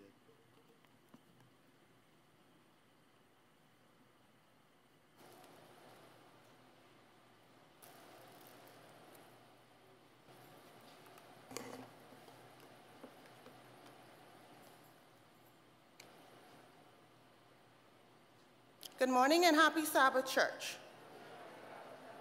It's so good to see all your beautiful and handsome faces in the sanctuary this Sabbath morning. Here are the announcements for Sabbath, August 13th, 2022. Funeral service for Brother Michael Douglas will be held at the Hillview Seminary Adventist Church on Sunday, August 21st, beginning at 11 a.m. Please continue to keep the family in your prayers and all of those that have lost loved ones. Our Wednesday night prayer and prayer service, do you really know what you believe? Do you know what to believe? Join us this Wednesday, August 17th, as we explore our fundamental belief number 24, Christ's ministry in the heavenly sanctuary. You don't want to miss it. The Adventist Youth Department basketball season in the Nassau.Bahmas Conference continues this evening at 8:30 p.m. at the Anatole Rogers Gymnasium. You are invited to come out and support our Hillview team. Go Hillview. okay. It's okay. I know you're gearing up to it. It's okay. From our education department, all primary, junior, and secondary school students are invited back to church this evening at 7:45 for a back-to-school social hosted by the department, along with parents and guardians as well, to enjoy as you receive the children, school supplies for a great new school year. And I know you parents are excited that your kids are going back to school. Yay! You're gearing up, I get you. Stop it now.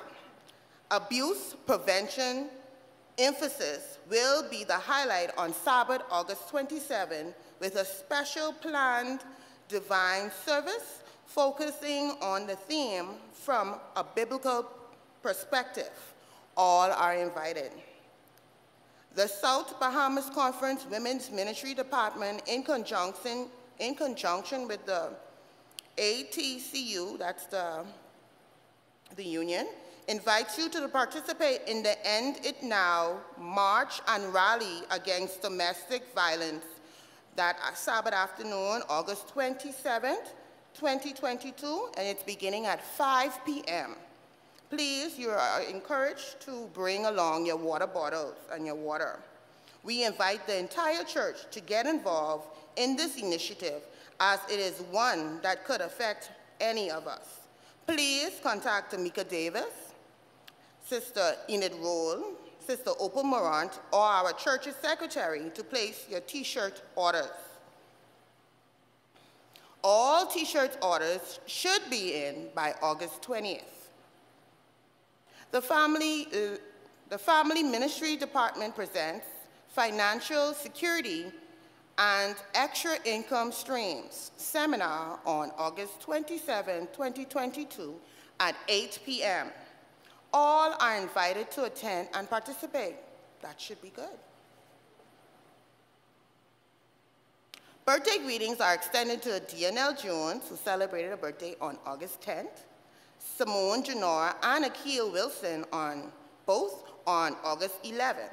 Congratulations are also extended to persons celebrating their anniversaries this week, which will include Brother Roy Brown Jr. and Sister Jacqueline Brown, who celebrate 32 years of marriage on August 12th. We say, may God continue to bless you to see many more. Prayers and well wishes are extended to the Hillview scholars returning to school, both here and abroad.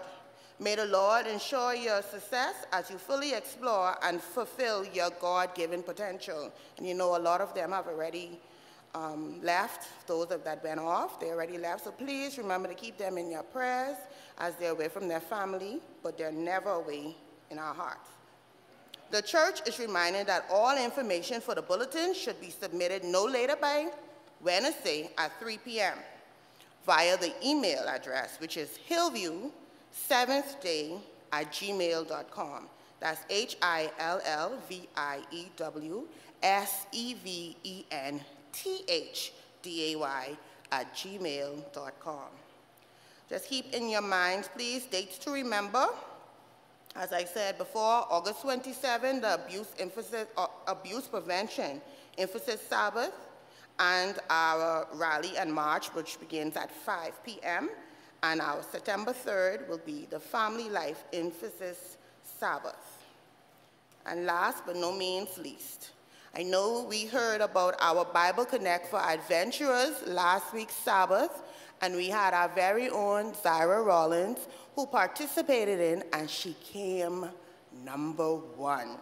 So we want to say a very special thank you so much for doing the work of God, your family, and this great church who is behind you 100%. And we're going to give you a small little token of your dedication for coming first and just being a great young lady and participating. Syra?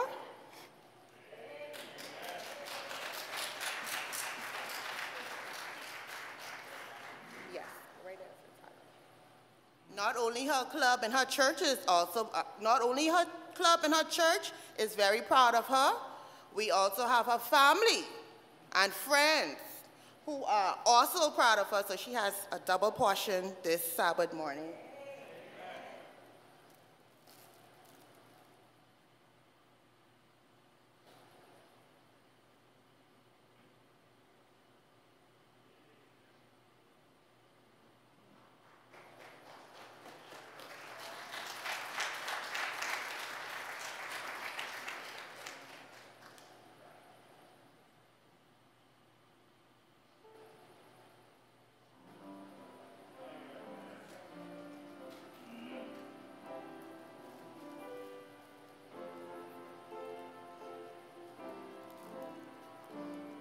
It always does my heart so good to see our kids do what our children do, work for God.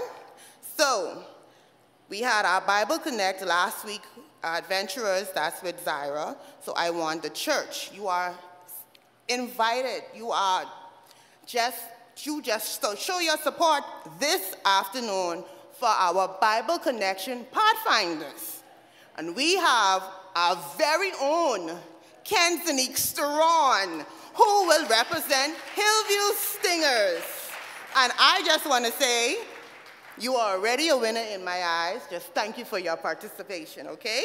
That is this afternoon. It will be live stream on YouTube and on Zoom starting at 6 p.m. So closer to the time, you can check our WhatsApp church chat and you will see the login information for the Zoom, okay? I know we also forgot a birthday greeting. I saw it on Facebook, and she's present here. We also had Morgan, Sister Morgan, who's sitting right here in the beautiful pink up front. She celebrated her birthday as well. Was it Friday? She celebrated her birthday on Friday. So we say happy birthday, Morgan. Have a happy Sabbath, church. Enjoy the Sabbath.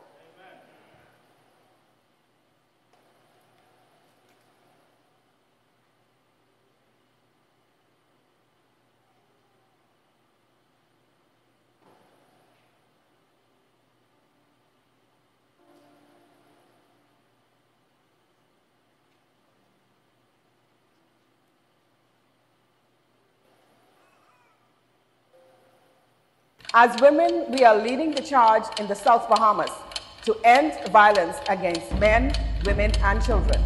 Through an outreach campaign, we will join 15 million Adventist members in creating a global movement that will be mobilized within our communities. Each person actively working to create awareness and to share solutions on ways to end this global problem. On August 27, 2022, we call on you to march together for this cause. Nupaka fel pukotnu.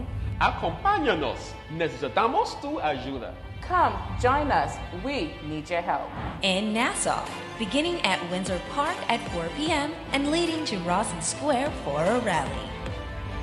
Join us. Together with one voice, we can end it now.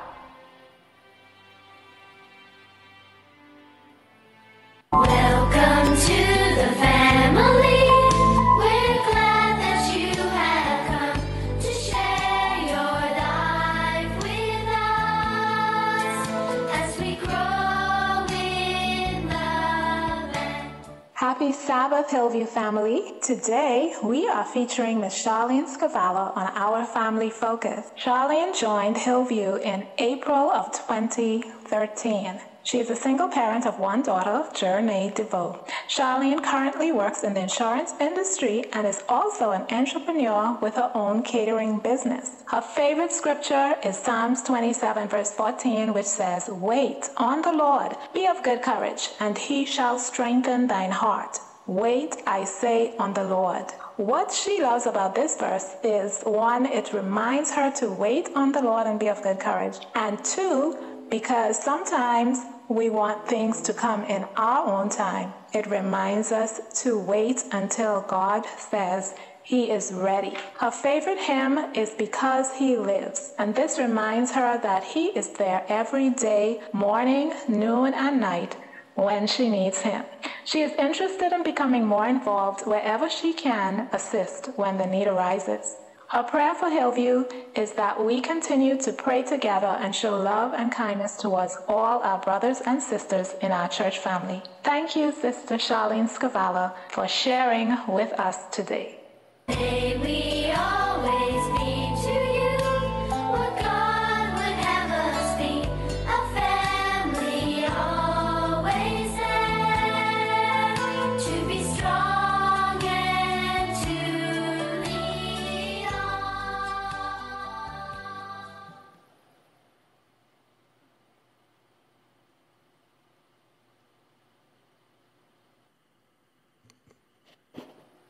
I invite you to stand for the call to worship, please. For the call to worship, I will be reading selected verses from Psalm 95. O come, let us sing unto the Lord.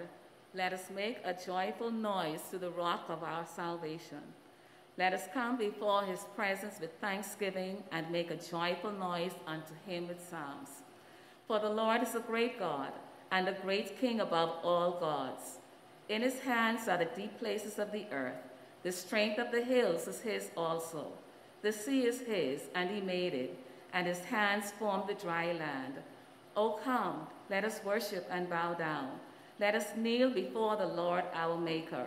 For he is our God, and we are the people of his pasture, and the sheep of his hand.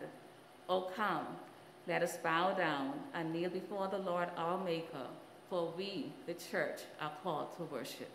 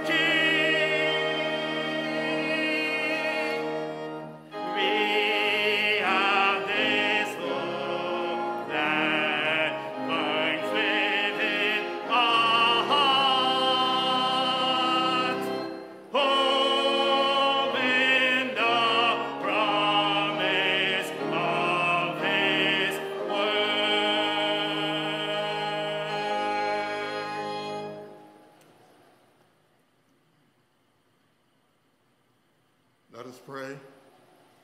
Most Holy Father, we come into your presence today to worship you.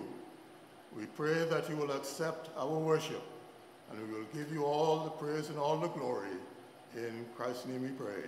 Amen. Amen.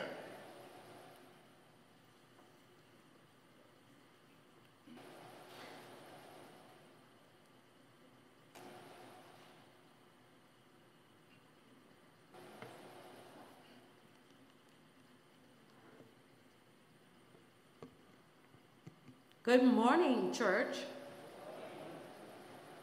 My name is Desiree, and it's a pleasure for me to welcome you families, friends, students, teachers, and anybody who I left out here today.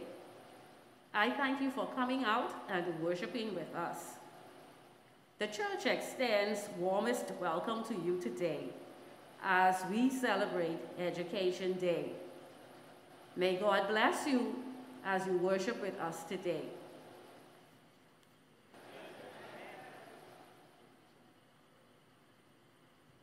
Praise him, praise him. Now,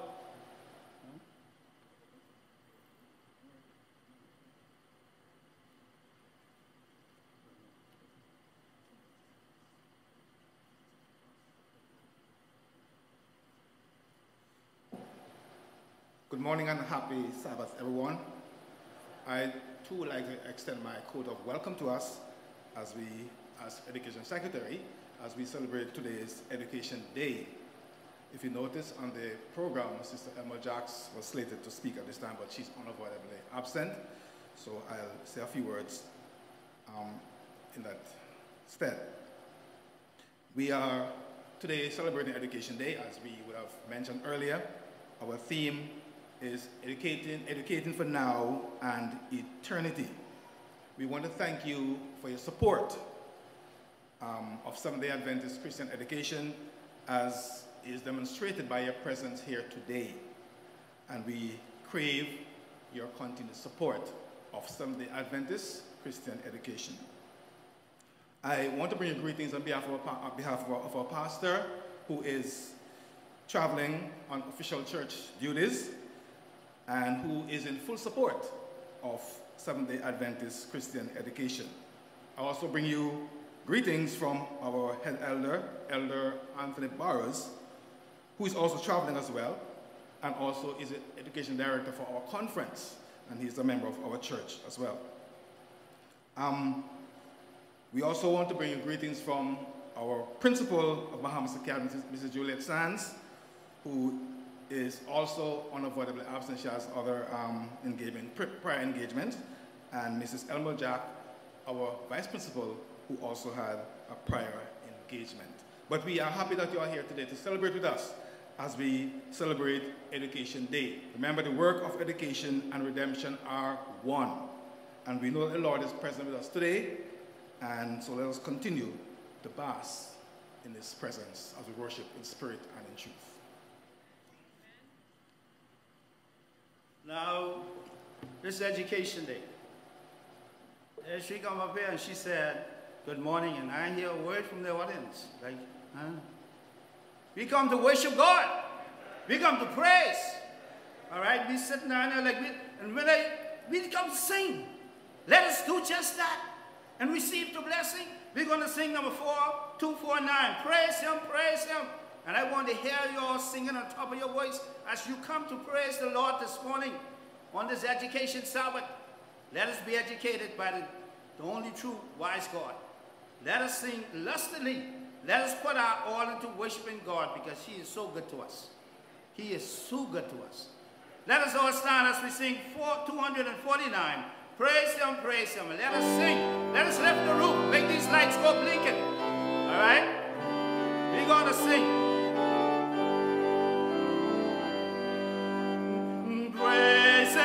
Praise Him, Jesus our blessed Redeemer. Sing, O earth, His wonderful love proclaim. Hail Him, highest archangel in glory. Strength and honor to His holy name. Like a shepherd, Jesus will guard His children. In His arms He carries them all day long. Oh, praise Him, tell of His excellent greatness. Praise Him, ever in joyful song. Praise Him, Jesus our blessed Redeemer. For our sins He suffered and bled and died. He a rock of eternal salvation. Hail Him, Jesus the crucified. Song His praises, Jesus who bore our sorrow. Love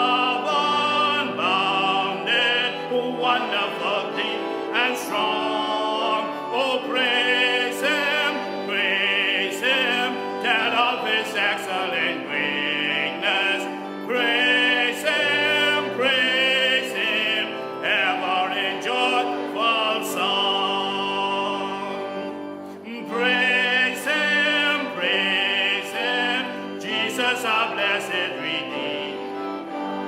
Heavenly portals, Lord, with Hosanna ring. Jesus, Savior, reigneth forever and ever. Crown him, prophet and priest and king. Oh, Christ is coming over the world victorious.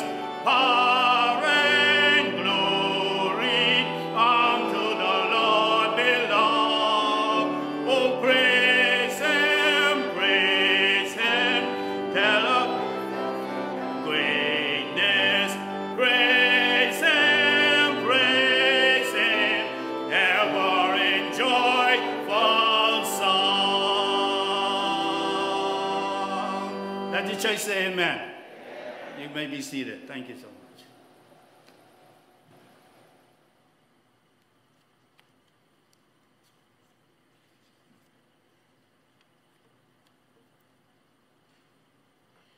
Good morning and happy Sabbath, church. Our inspirational thought comes to us this morning from the Stewardship Ministries' I Want to Be Faithful Bible Study Guide. God has laid his hand upon all things, both man and his possessions, for all belongs to him. He says, I am the owner of the world. The universe is mine, and I require you to consecrate to my service the first fruits of all that I, through my blessing, have caused to come into your hands. This tribute he demands as a token of our loyalty to him. CS 72. Repeat after me, please. I choose factors. I choose to accept God as the creator of all. I recognize God as the owner of my life. I see God as the owner of my money and all material possessions. I thank God for providing for all my needs. Will the deacons please prepare for the offertory? Let us pray. I am wholly thine, my Savior. Thou hast paid the ransom for my soul and all that I am or ever hope to be in thine. Help me to acquire means, not to expend foolishly, not to indulge pride, but to use to thine own name's glory. CS 46. Have a wonderful Sabbath day.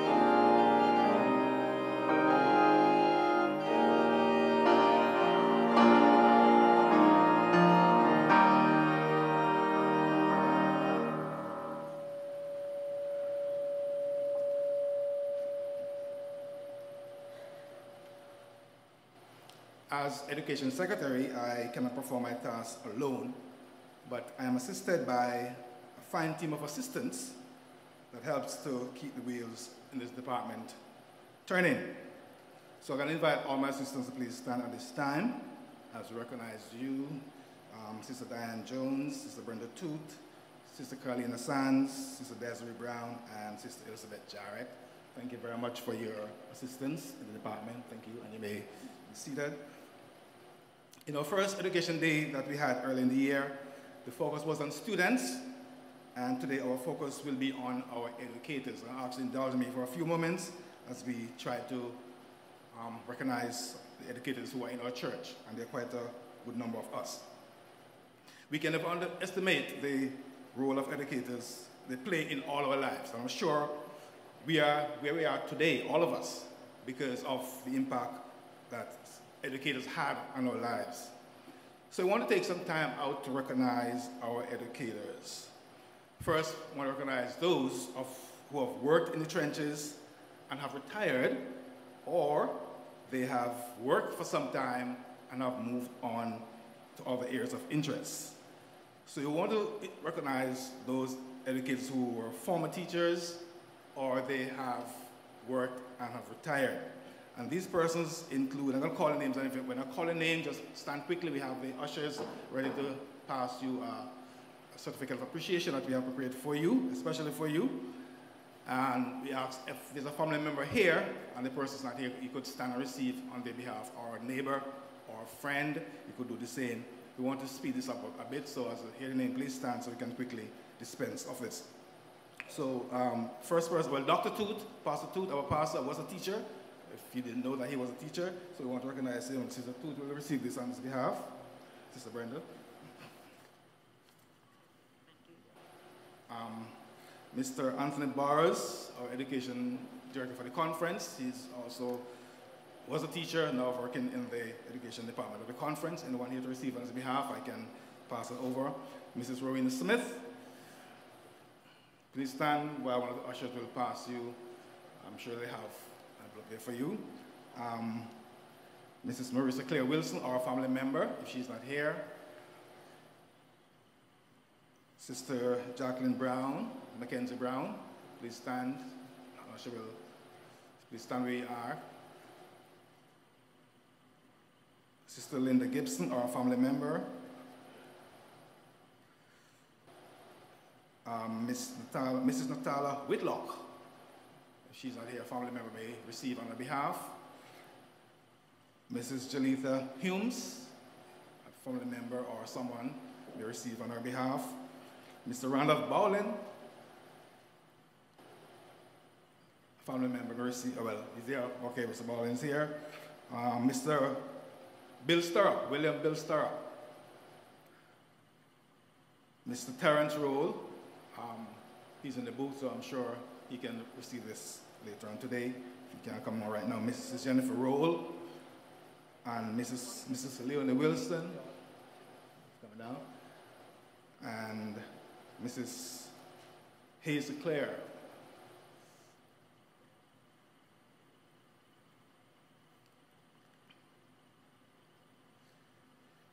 Also, there are among us, there are teachers who work at Bahamas Academy. There are 7 of us who work at Bahamas Academy. That include Mrs. Juliet Sands, Mrs. Elmore Jacks, Mrs. Diane Jones. Please, well, I think I have one here for her. Please.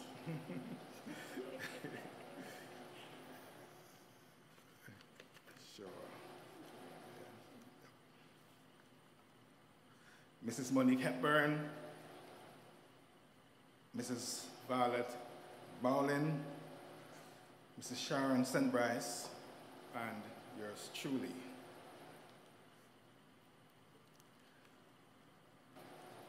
All right, so our tech is having the PowerPoint play. So yes, that's right, keep it that way, please. Now there are teachers who work in the public and private school system as well. They are advanced educators, but they're not at Bahamas Academy. They do play a part in educating our children as well. So wherever they are, they also are shedding the light of Christian education as well. So we want to recognize these persons as well. Mrs. Brenda Toot, have your sister too.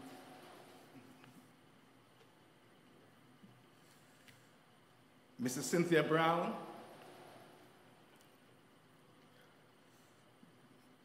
Miss Renee Bow. Miss Yvonne Fowler. And if you're here, or a family member here, they can receive on their behalf. Mrs. Kendira Hannah Murray. Miss Elizabeth Jarrett, I have yours right here.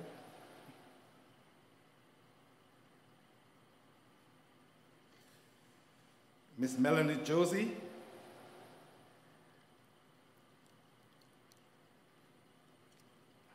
And I had asked some of my assistants to give out a few tokens. They could go ahead and do it right now. I should have called it earlier, but you can get that going right now. So the persons whose name I've called before, if you could just stand again for me. All names I've called except not the retirees, but the active teachers. If you could stand again while our assistants will bring those tokens to you. This song is for those who inspire us today, who always lend So that was Mrs. Juliet Sands, Mrs. Elmore Jacks, Mrs. Diane Jones, Mrs. Monica Hepburn, Mrs. Violet Bowlin, Mrs. Sharon St. Bryce, Mrs. Brenda Toot, Mrs. Cynthia Brown, Miss Renee Bow,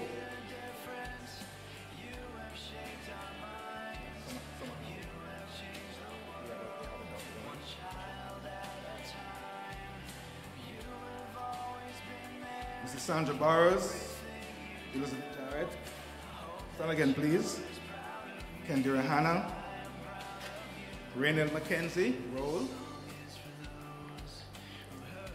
Mr. Franco Monker and Mrs. Tamara Monker. Miss Shanique Taylor.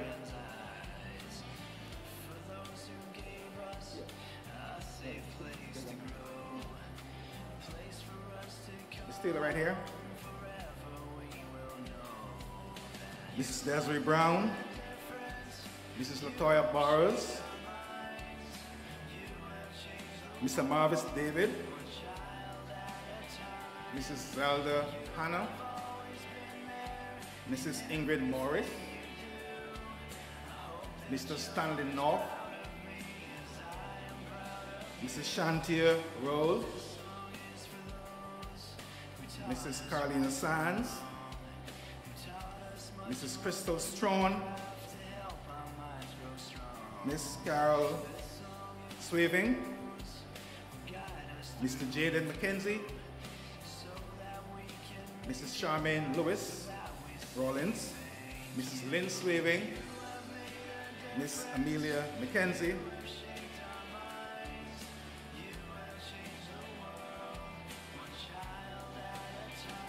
Mr. Lester Stewart, Miss Tamesia Murdoch, Miss Linda Forbes. All the teachers who work outside the Adventist system, but they do shed their light wherever they are. So I want to thank them for the work they're doing as educators.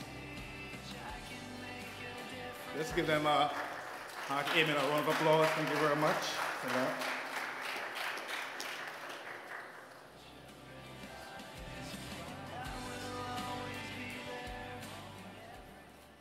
All right, so as you can see, we have quite a bit of us in the church, and we have to recognize our educators because, as I said earlier, all of us are where we are because of the impact some educators had on our lives. Thank you very much, educators, for the work that you have done for those who are retired and those who are still doing in the field of education. If I overlook anyone, I want to express my apology for that, and if I do, please let me know sometime today so we can fix that. All right, and thank you to my assistants who helped to have these out quickly. I didn't want to spend too much time in this segment, so thank you very much for your assistance, all right? I have a few more things to do and then I'm done. We want to express our thanks to our church members who have supported and continue to support Seventh-day Adventist Christian education.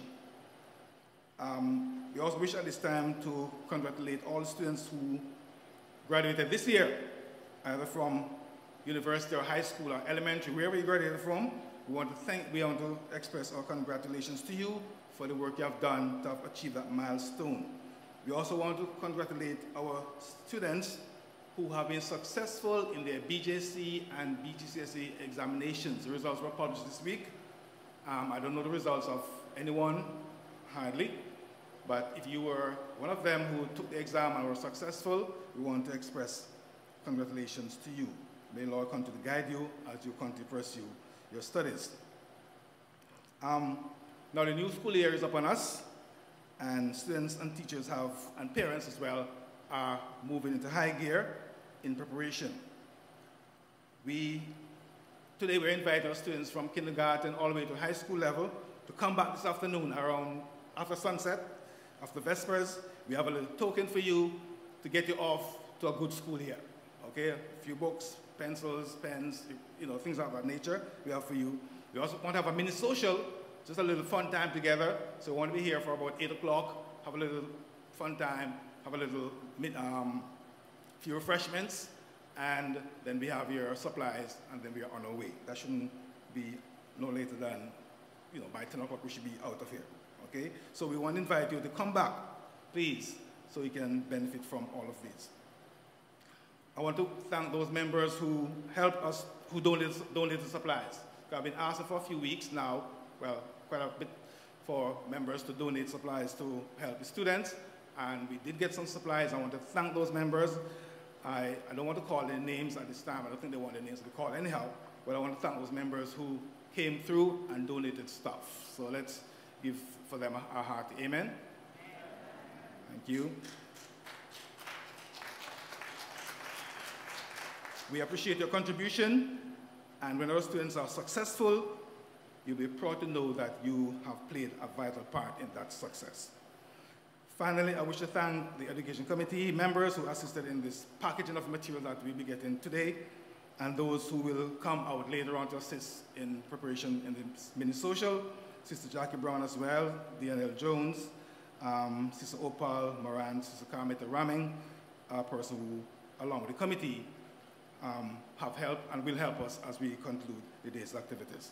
Now, one final thing I need to do before I go, I'm looking for 9 students who are 9 years old.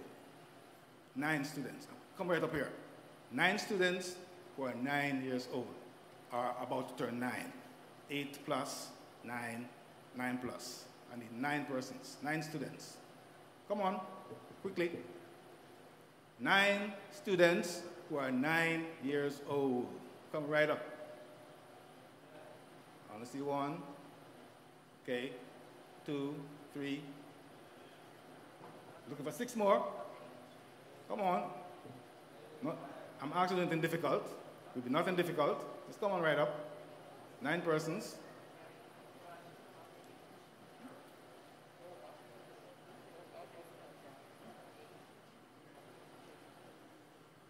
All right, so we can move to age 7 as well, or even 10. 7, 8, 9, 10. 7, 8, 9, 10. Okay, let's go there. 7, 8, 9, 10. We need 9 persons. Come on, I'm sure there are others in the church. 7, 8, 9, 10. Come on up. Amen. So we have 3, 5. Oh, wow. 6. We have 7. All right. Okay, you made it. You made it. 2, 5, 7. 8. Can we get 1 more? 1 more? All right. Okay, we'll go with the 8 then. Since Delia, please come. Delia Lundy. No, Delia Lundy is 9 years old, and she turns 9 on the 5th of September. Now, out of generosity between her and her parent, she is prepared to donate a school bag to 9 students to commemorate her 9th birthday. So, Delia, you get your school bags. So these persons who come will receive a free school bag to start the school year off.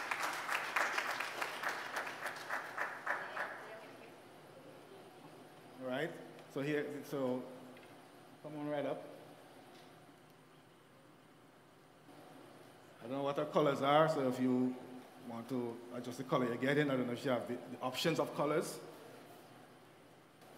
All right, so thank you, Delia, and their parent for making this contribution to our students. This is a foretaste of what to come later, because later, as I said, we'll be giving other supplies, so you can bring your bags later to receive your supplies, to take it home.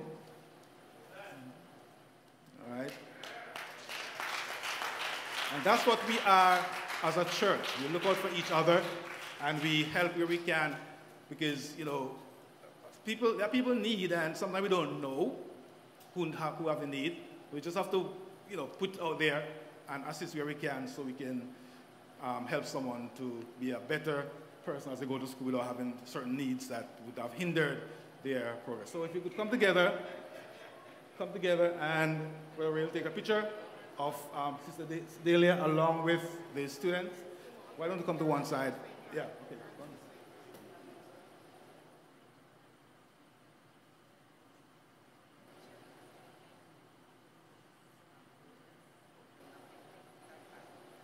I just learned that the bags are not empty. There are books, there are rulers, there are pencils. What else is in there?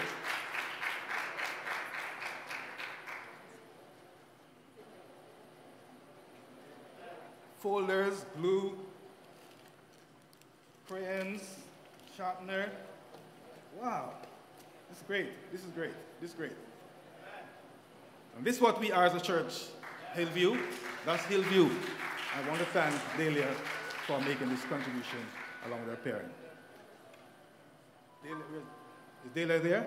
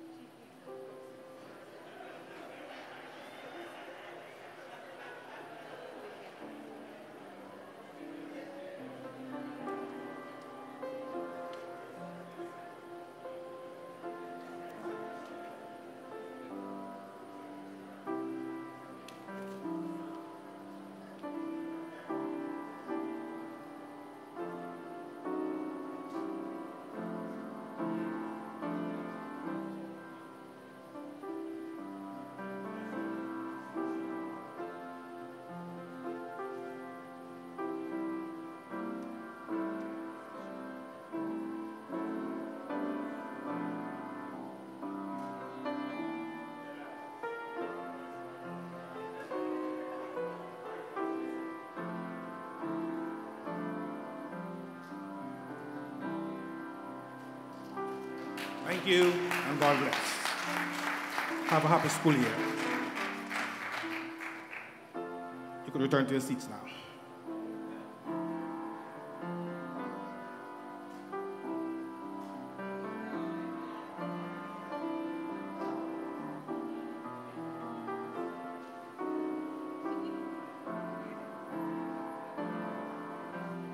So God bless and have a happy Sabbath.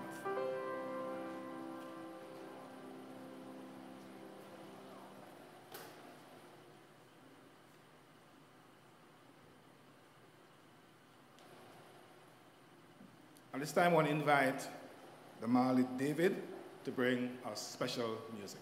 Let's welcome her with a hearty amen.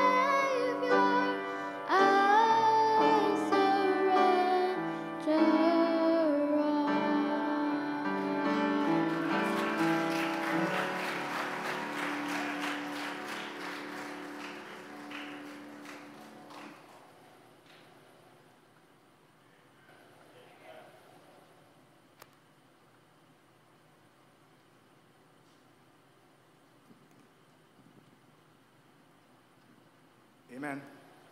But what else can we ask of the Lord? What else can we say to him? But to say, Lord, I surrender all. It's prayer time, church, so I want to invite you to join us now. If you can kneel with us, we appreciate that. If you can't, we'll do, but act in reverence. Get yourself in a posture of reverence as we prepare to speak to our Lord.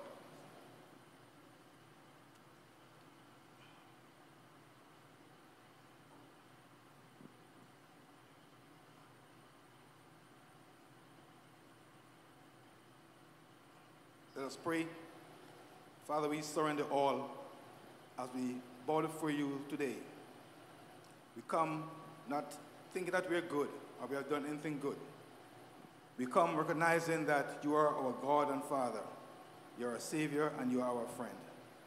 And we are indeed grateful for the privilege of granting us the opportunity you've given us, where we can come together in this corporate session to worship and adore your most holy name. As we do so, Lord, we ask you to bless each person at the sound of my voice. Those who are here in the sanctuary and those who are on our YouTube channel and those who are listening otherwise. I ask you to extend your blessing far and wide. We pray, Lord, for those among us who may be sick, those who are facing various challenges in life. For those who are sick, we ask your healing power on their body. Touch them. If they're in the hospital, I ask you to guide the hands of the physicians, the doctors, the nurses, as they attend to their care.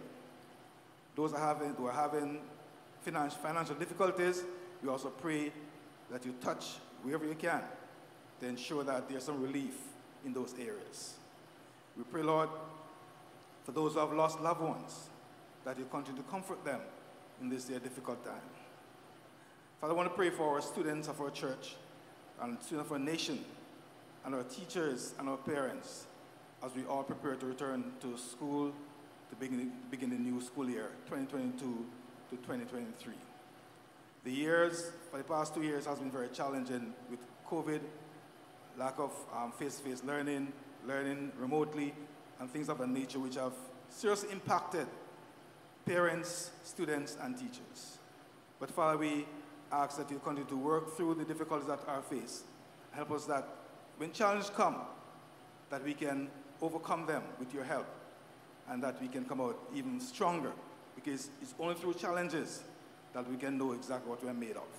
So we ask, Lord, your guidance upon these parents as they try to find funds for school fees, for those who have to pay school fees, to find funds for uniform, books, lunch money, bus fare, as the needs may be, whatever is needed to get started for the school year. We ask that you will provide the necessary funding they can receive that. I want to thank our church members who have chipped in to assist those of us who may need the help to get started for the school year. We also pray for the students themselves as they return to school, help them to be focused in the learning environment. Help us to note that education is one of the keys to success, and they need to focus as they move on to that point of success. Pray for the teachers, grant them the wisdom, the knowledge, the understanding, and the patience to deal with the students as they come.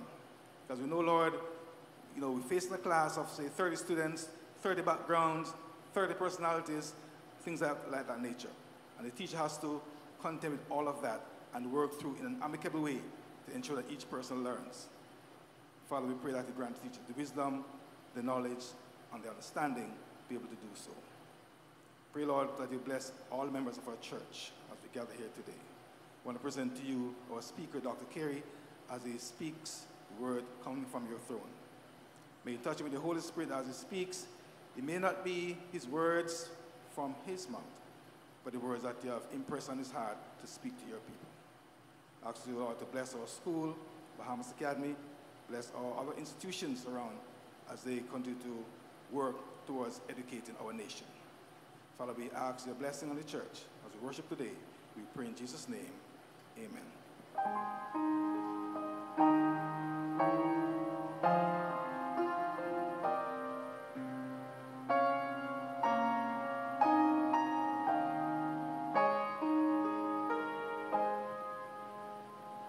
Amen.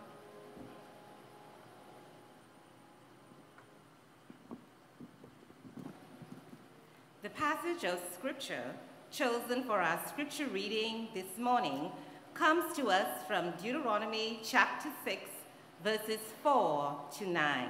That's Deuteronomy chapter 6, verses 4 to 9. I invite the congregation to stand. I would be reading from the King James Version. Hear, O Israel, the Lord our God is one Lord.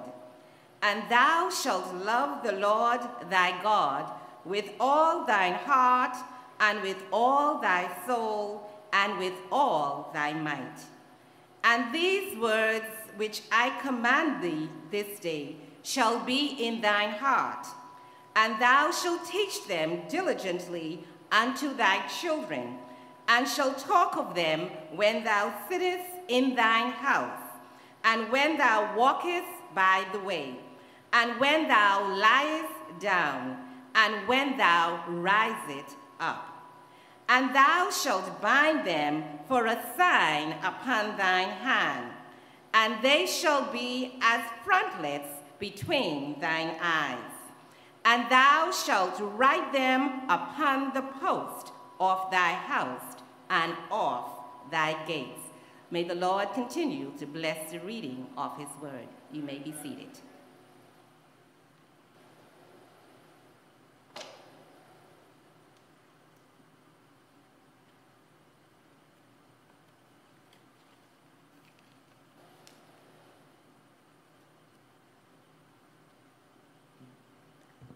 Happy Sabbath, church. Dr. John Carey is a proud son of Mars Bay, South Andros. He is married to Susara Bax of Trinidad. This union produced two sons, John Gerald and John Garfield. Dr. and Mrs. Carey are proud grandparents of 2 girls and 3 boys.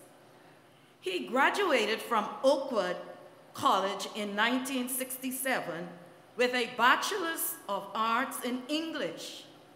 He obtained a Master of Arts in Teaching at Andrews University in 1969 and a doctorate in Educational Administration in 1985. In August of 1968, he was appointed principal of Bahamas Academy. Upon completing a tenure of 10 years, Dr. Carey was invited to join the faculty of West Indies College, which we know now as Northern Caribbean University, as chairman of the Secondary Education Department. He also served as Dean of Students during his last year at West Indies College. Several years later, he served as an adjunct professor of education at Andrews University and West Indies College. Dr. Carey served as education director in the Bahamas Conference for over 20 years. He was ordained to the gospel ministry in 1991, serving as pastor in New Providence as well as the Family Islands until his retirement. Despite his retirement on December 2009, he continues to contribute to society through a number of civic organizations. His favorite text is, "I can do all things through Christ who strengthens me." And his motto for life is, "Being in Christ is my only option." Just before he comes, we will be favored with a special item of music from Brene Bethel. For both of them, let me hear you give them a hearty amen.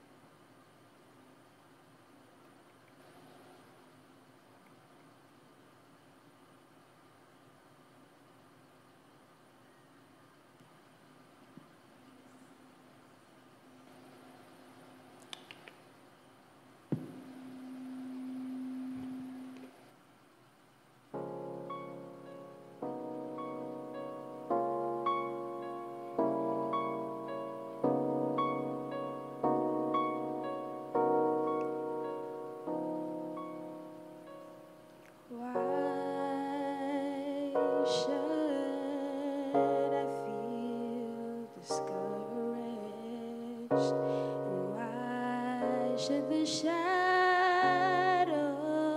come, why does my heart feel lonely and long for heaven and home? When Jesus is my portion, a constant friend is he. His eye is on the sparrow, and I know he watches me.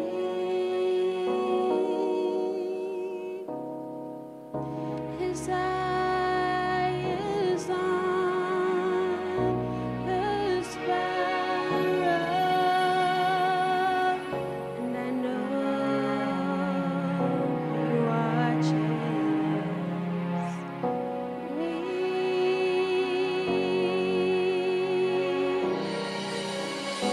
I sing because I'm happy, and I sing because I'm free. His eye is on the sparrow,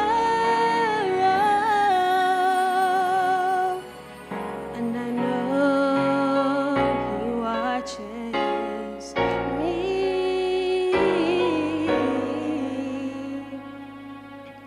His eye is on the sparrow, and I know he watches. I know he watches. I know he watches me.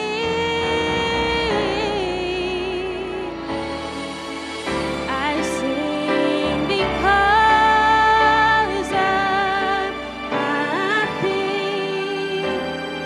and I sing because I'm free. His eye is on the sparrow, and I know he watches me. His eye is on the sparrow, and I know he watches me.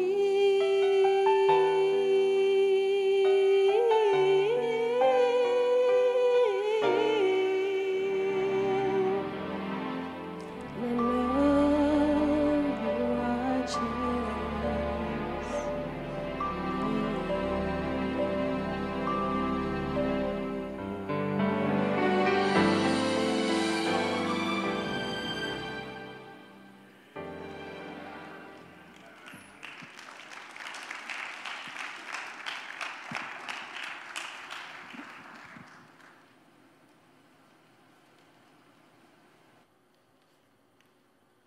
I say amen. If his eye is on the sparrow, I'm certain he watches us who are made in his image. Thank you so much, Sister Brenda Toot, for accepting the task to introduce me, your old principal. Brenda, and I am taking the liberty to say Brenda, was one of my top students when I was principal of Bahamas Academy. And she has done well in her career as an educator herself. I must say thanks to your pastor, Dr. Toot, for giving me the privilege of sharing in this Education Day. I'm retired, and I suppose he could have asked any of the younger folk to be here, but it's fallen my lot, and I'm pleased to be a part of this celebration of our youth and our teachers who are working together in education for their good and the honor and glory of God.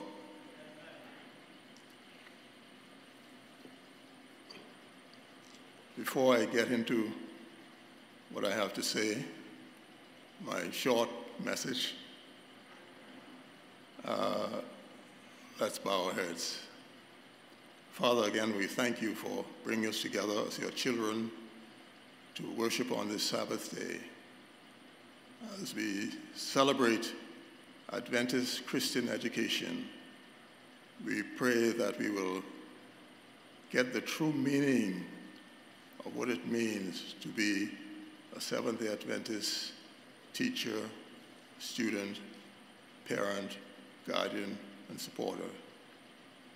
May we glean something from this sitting together that will help us prepare for your coming. We pray in Christ's name. Amen.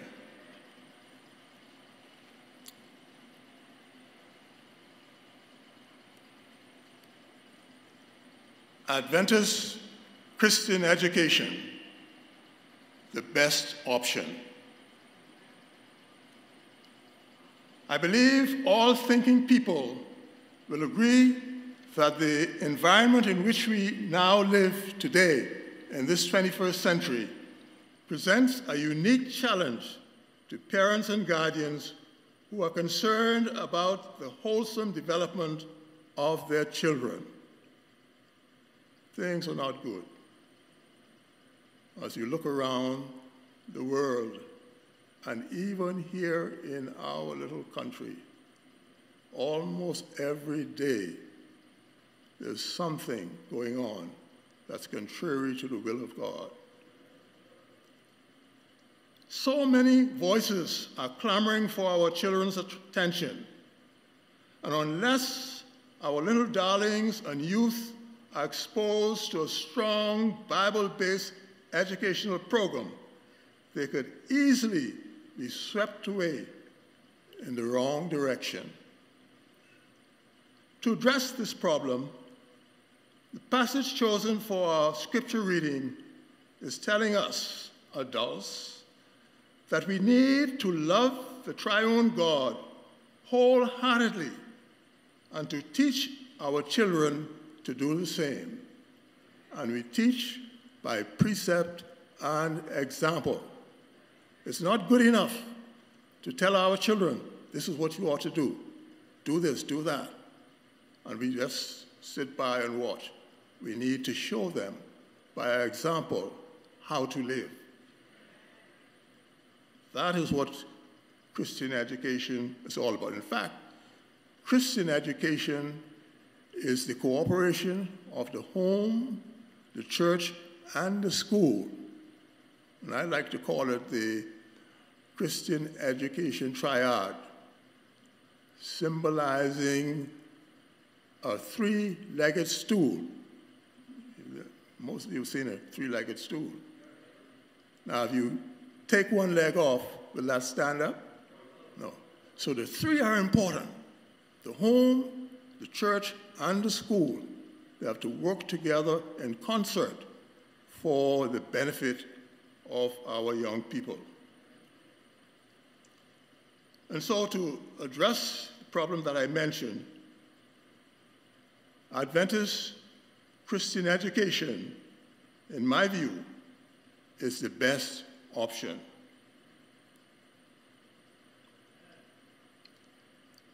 This working together of the home, the church, and the school ought to be a consistent program, not haphazardly, not spasmodically, but consistently. Yes, this ought to be done consistently, systematically, at every opportunity available to us. Now, by what means should this important instruction take place that I refer to? Again, from my view, from where I sit, Adventist education is the best option we can use to accomplish this task. In the book Education, page 13, Ellen White states that education, true education, has to do with the whole being and with the whole period of existence possible to man. It is the harmonious development of the physical, the mental, and the spiritual powers. It prepares the student for the joy of service in this world and for the higher joy of wider service in the world to come. Now, in this statement, I see the purpose of Adventist Christian education. It is to enable the students to develop a life of faith in God and to use their knowledge, skills, and understandings to serve God and humanity. Put another way, every student will excel in faith, in learning and service, while blending biblical truth and academic achievement to honor God and bless others. Now, just as we take the mission of the church seriously, and we've been talking a lot about the mission I will go, mission of the church, taking the gospel to the world, just as we take this seriously, we must be serious about the education of our children. One Adventist educator suggests that Adventist education is the engine that drives the mission of the church. And I agree with Ellen White when she says that the work of education and that of redemption are the same, which is to restore in man the image of the Creator. So we cannot minimize the importance of Adventist Christian education. It is very important to all conscientious Seventh-day Adventists. Now, there are three essentials of Adventist education that highlight the importance of this education that I'm talking about. Number one, it prepares young people to function successfully in the world. Very important. That is, they're equipped to earn a living and have the social skills to get along with others. Now, there are some people who can earn a living, but they can't get along with cats or dogs. And that's not good. So, Adventist education prepares the student not only to earn a living, but be able to relate with other people. But if this is the only thing Adventist education achieves, it has failed. For the government schools and other secular institutions of learning do a fairly good job with this. Yeah, they help their students to meet the requirements of the job market, and they're able to relate to other people in society. They do a fairly good job with it. We don't need to just duplicate what they are doing and compete with them. Our system ought to produce the most courteous, honest, and conscientious workers and citizens.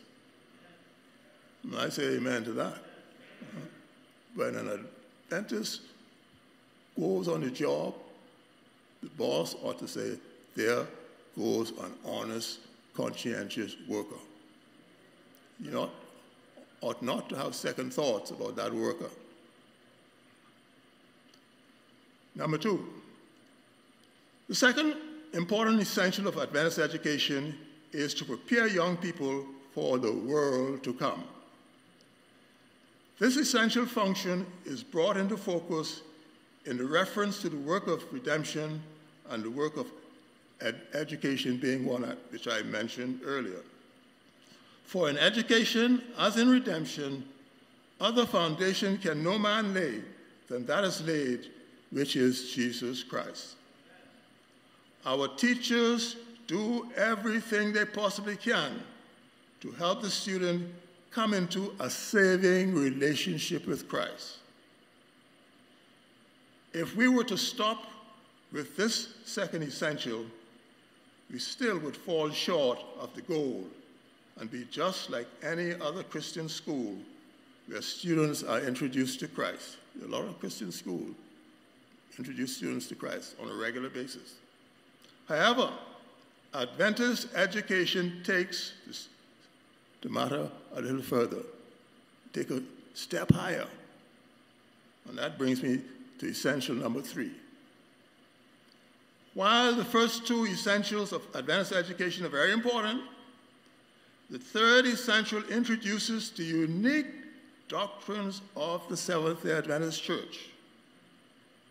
This sets Adventist education apart from all the other systems of the world. No other system can fulfill this need for our children. Only Adventist education can. Adventist education is not just a sideshow into the denomination's mission. It is the gospel of Christ to the world. The mission of the church is to take this gospel to the world. And Adventist education is an integral part of that. For our schools help to prepare persons to carry the gospel to the world. And so, in a world of shifting values, Adventist education gives students a strong foundation which incorporates 4 cornerstones that are critical for their growth and development. Number 1, Adventist education helps students recognize that all truth is God's truth, and that the triune God is the source of all truth. Therefore, the Adventist teacher must intentionally seek to connect all knowledge to the source and make students aware of this relationship. Now, notice what the Bible says in James 1:17. And turn with me to that text, please. James 1:17. And I'm reading. It says, every good gift and every perfect gift is from where? Above, and cometh down from the Father of lights, with whom is no variableness, neither shadow of turning. So we know if it comes from above, it's solid. We can depend on it. It's reliable. It has meaning, and it is best for us. Also, John 1:17. St. John chapter 1 and verse 17. It says, for the law was given by Moses, but grace and truth came by Jesus Christ. So the triune God, Father, Son, and Holy Ghost provide truth. Truth. The whole truth and nothing but the truth. Pillar number 2, Adventist education fosters whole person development. That is the physical, the mental, and the spiritual. And Jesus was an example of that. In Luke 2:52, we are told that Jesus developed in all areas in favor with God and man. And that's what Adventist education tries to do. Develop the whole person. Not only concerned about living in this sphere, but preparing that individual to live in the world to come. Pillar number 3. Adventist education nurtures faith.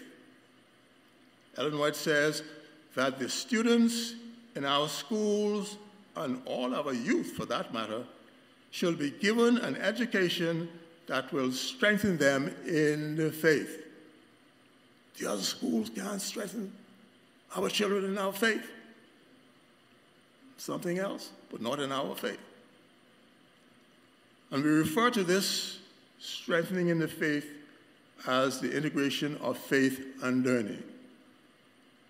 As the teachers tell students what Christ has done for them, the students will put their trust in God because they see it demonstrated in the life of the teacher day by day. The 4th pillar. Adventist education prepares the student for eternity. Adventist educators are not just concerned about students passing examinations or graduating from school.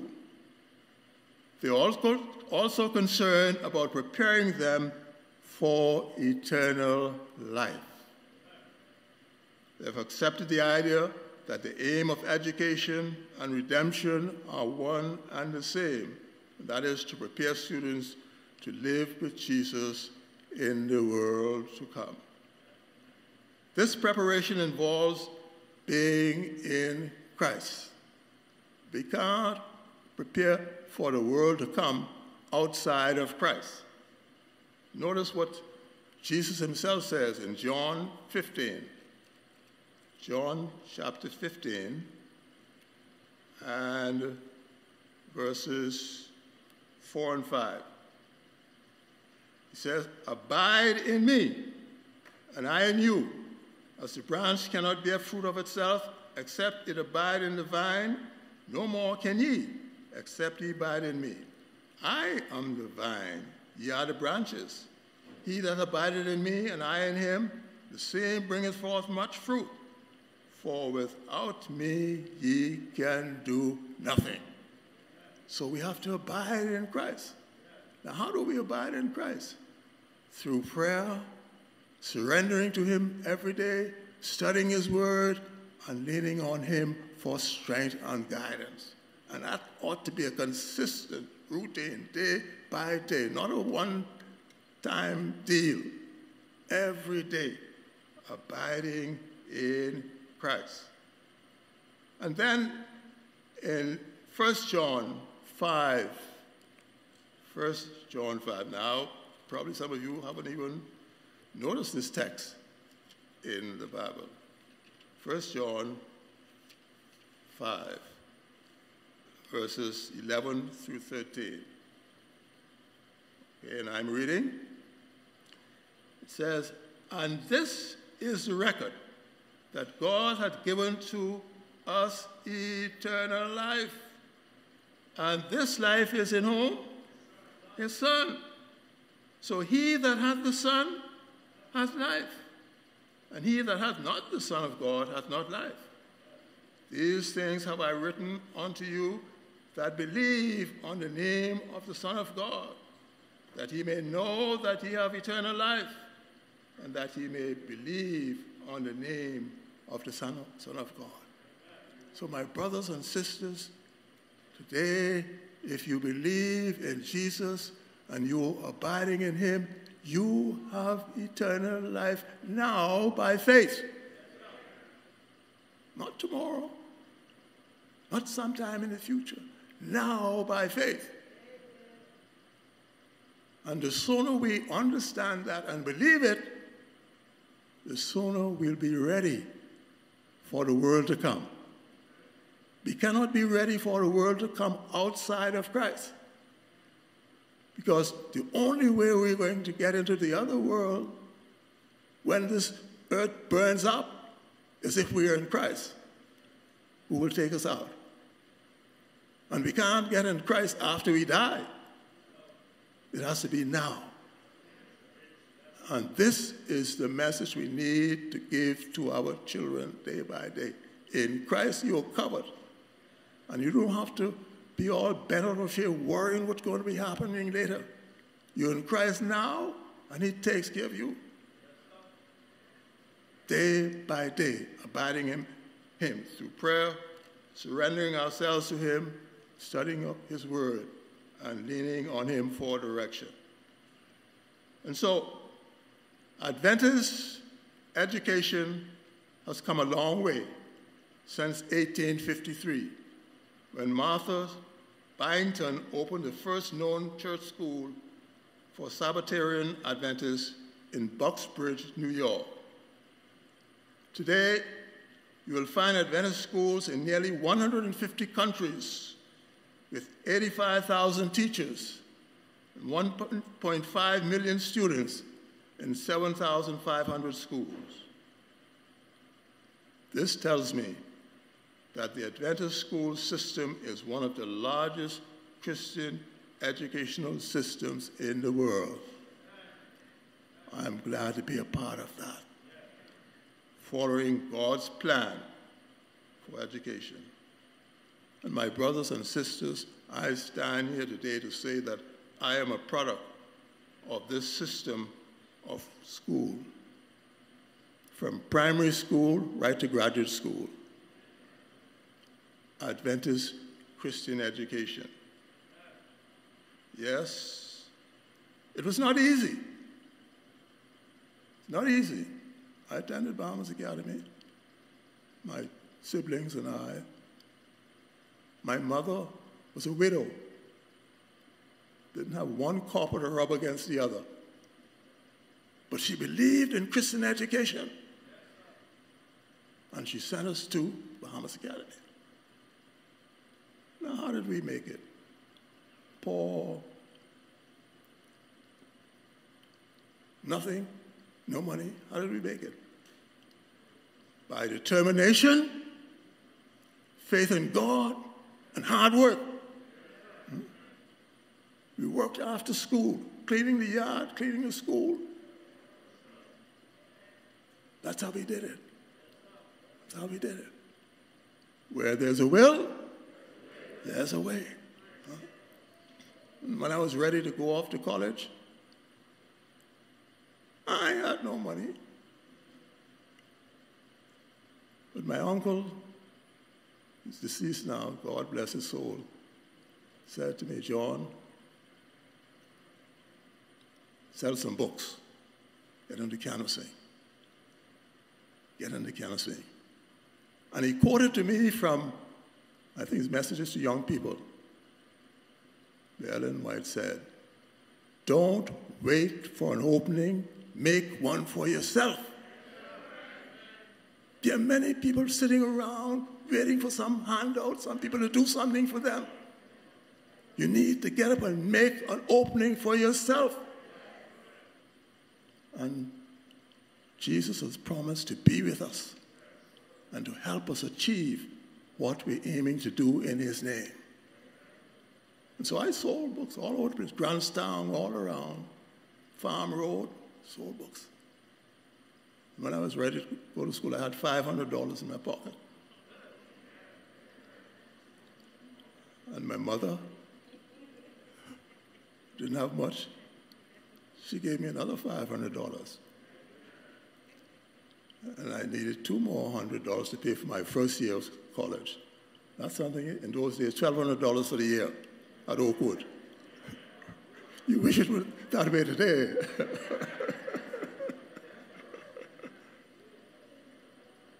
And I went. And I got to work. I didn't sit down, wait for someone. No. I went to the laundry, worked in the laundry, washing clothes in the laundry. I could work in any laundry now, washing clothes. I know how to do it. Did it. 4 years at Oakwood College. I not only worked in the laundry, but I had a job in the business office. I had another job downtown. I'm a tailor by trade, so I'm turning up cuffs, coat sleeves. And during the summers, I hit the road, canvassing. 3 summers in North Carolina. Every summer I came back with my scholarship. Last summer in Canada, best summer I had. In those days, $3,500 was good money. Where there is a will, there's a way. Don't wait for an opening, make one for yourself. You put your shoulder to the wheel, and the Lord will help you. Yes. Although no school system on earth is perfect, Adventist Christian education plays a vital role in training our children and youth for eternity. Bahmas Academy is one of the 7,500 schools that prepare children and youth for a meaningful place in this world and a permanent place in the world to come. Therefore, with the home, the church, and the school working together, Adventist Christian education is the best option to educate our little darlings, our young people, for eternity.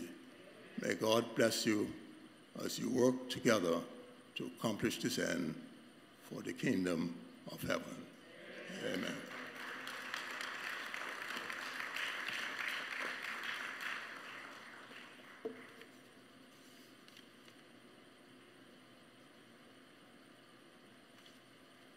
Amen. It's all about Jesus. More about Jesus, I would know.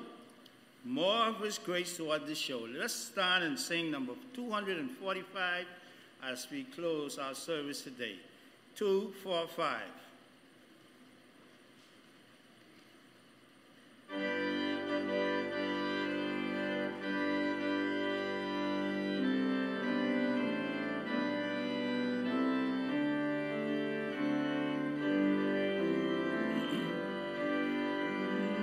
More about Jesus I would know, more of his grace toward the show, more of his saving fullness see, more of his love who died for me, more about Jesus, oh more about Jesus, more of his saving fullness see, more of his love who died for me.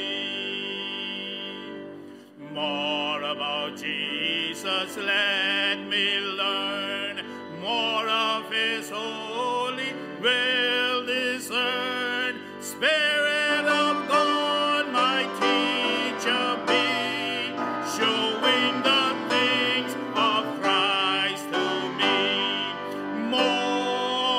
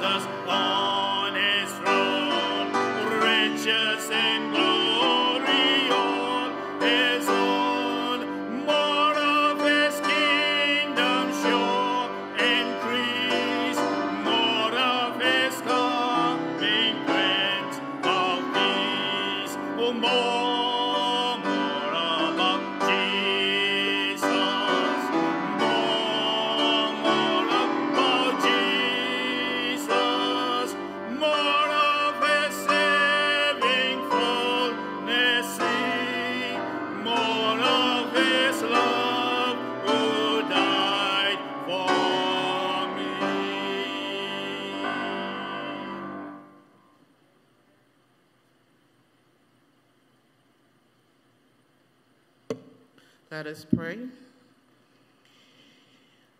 Dear Father, we thank you for the word that you have brought to us today. Lord, we realize that as teachers, we are tasked with preparing students for here and eternity as redemption and education are one.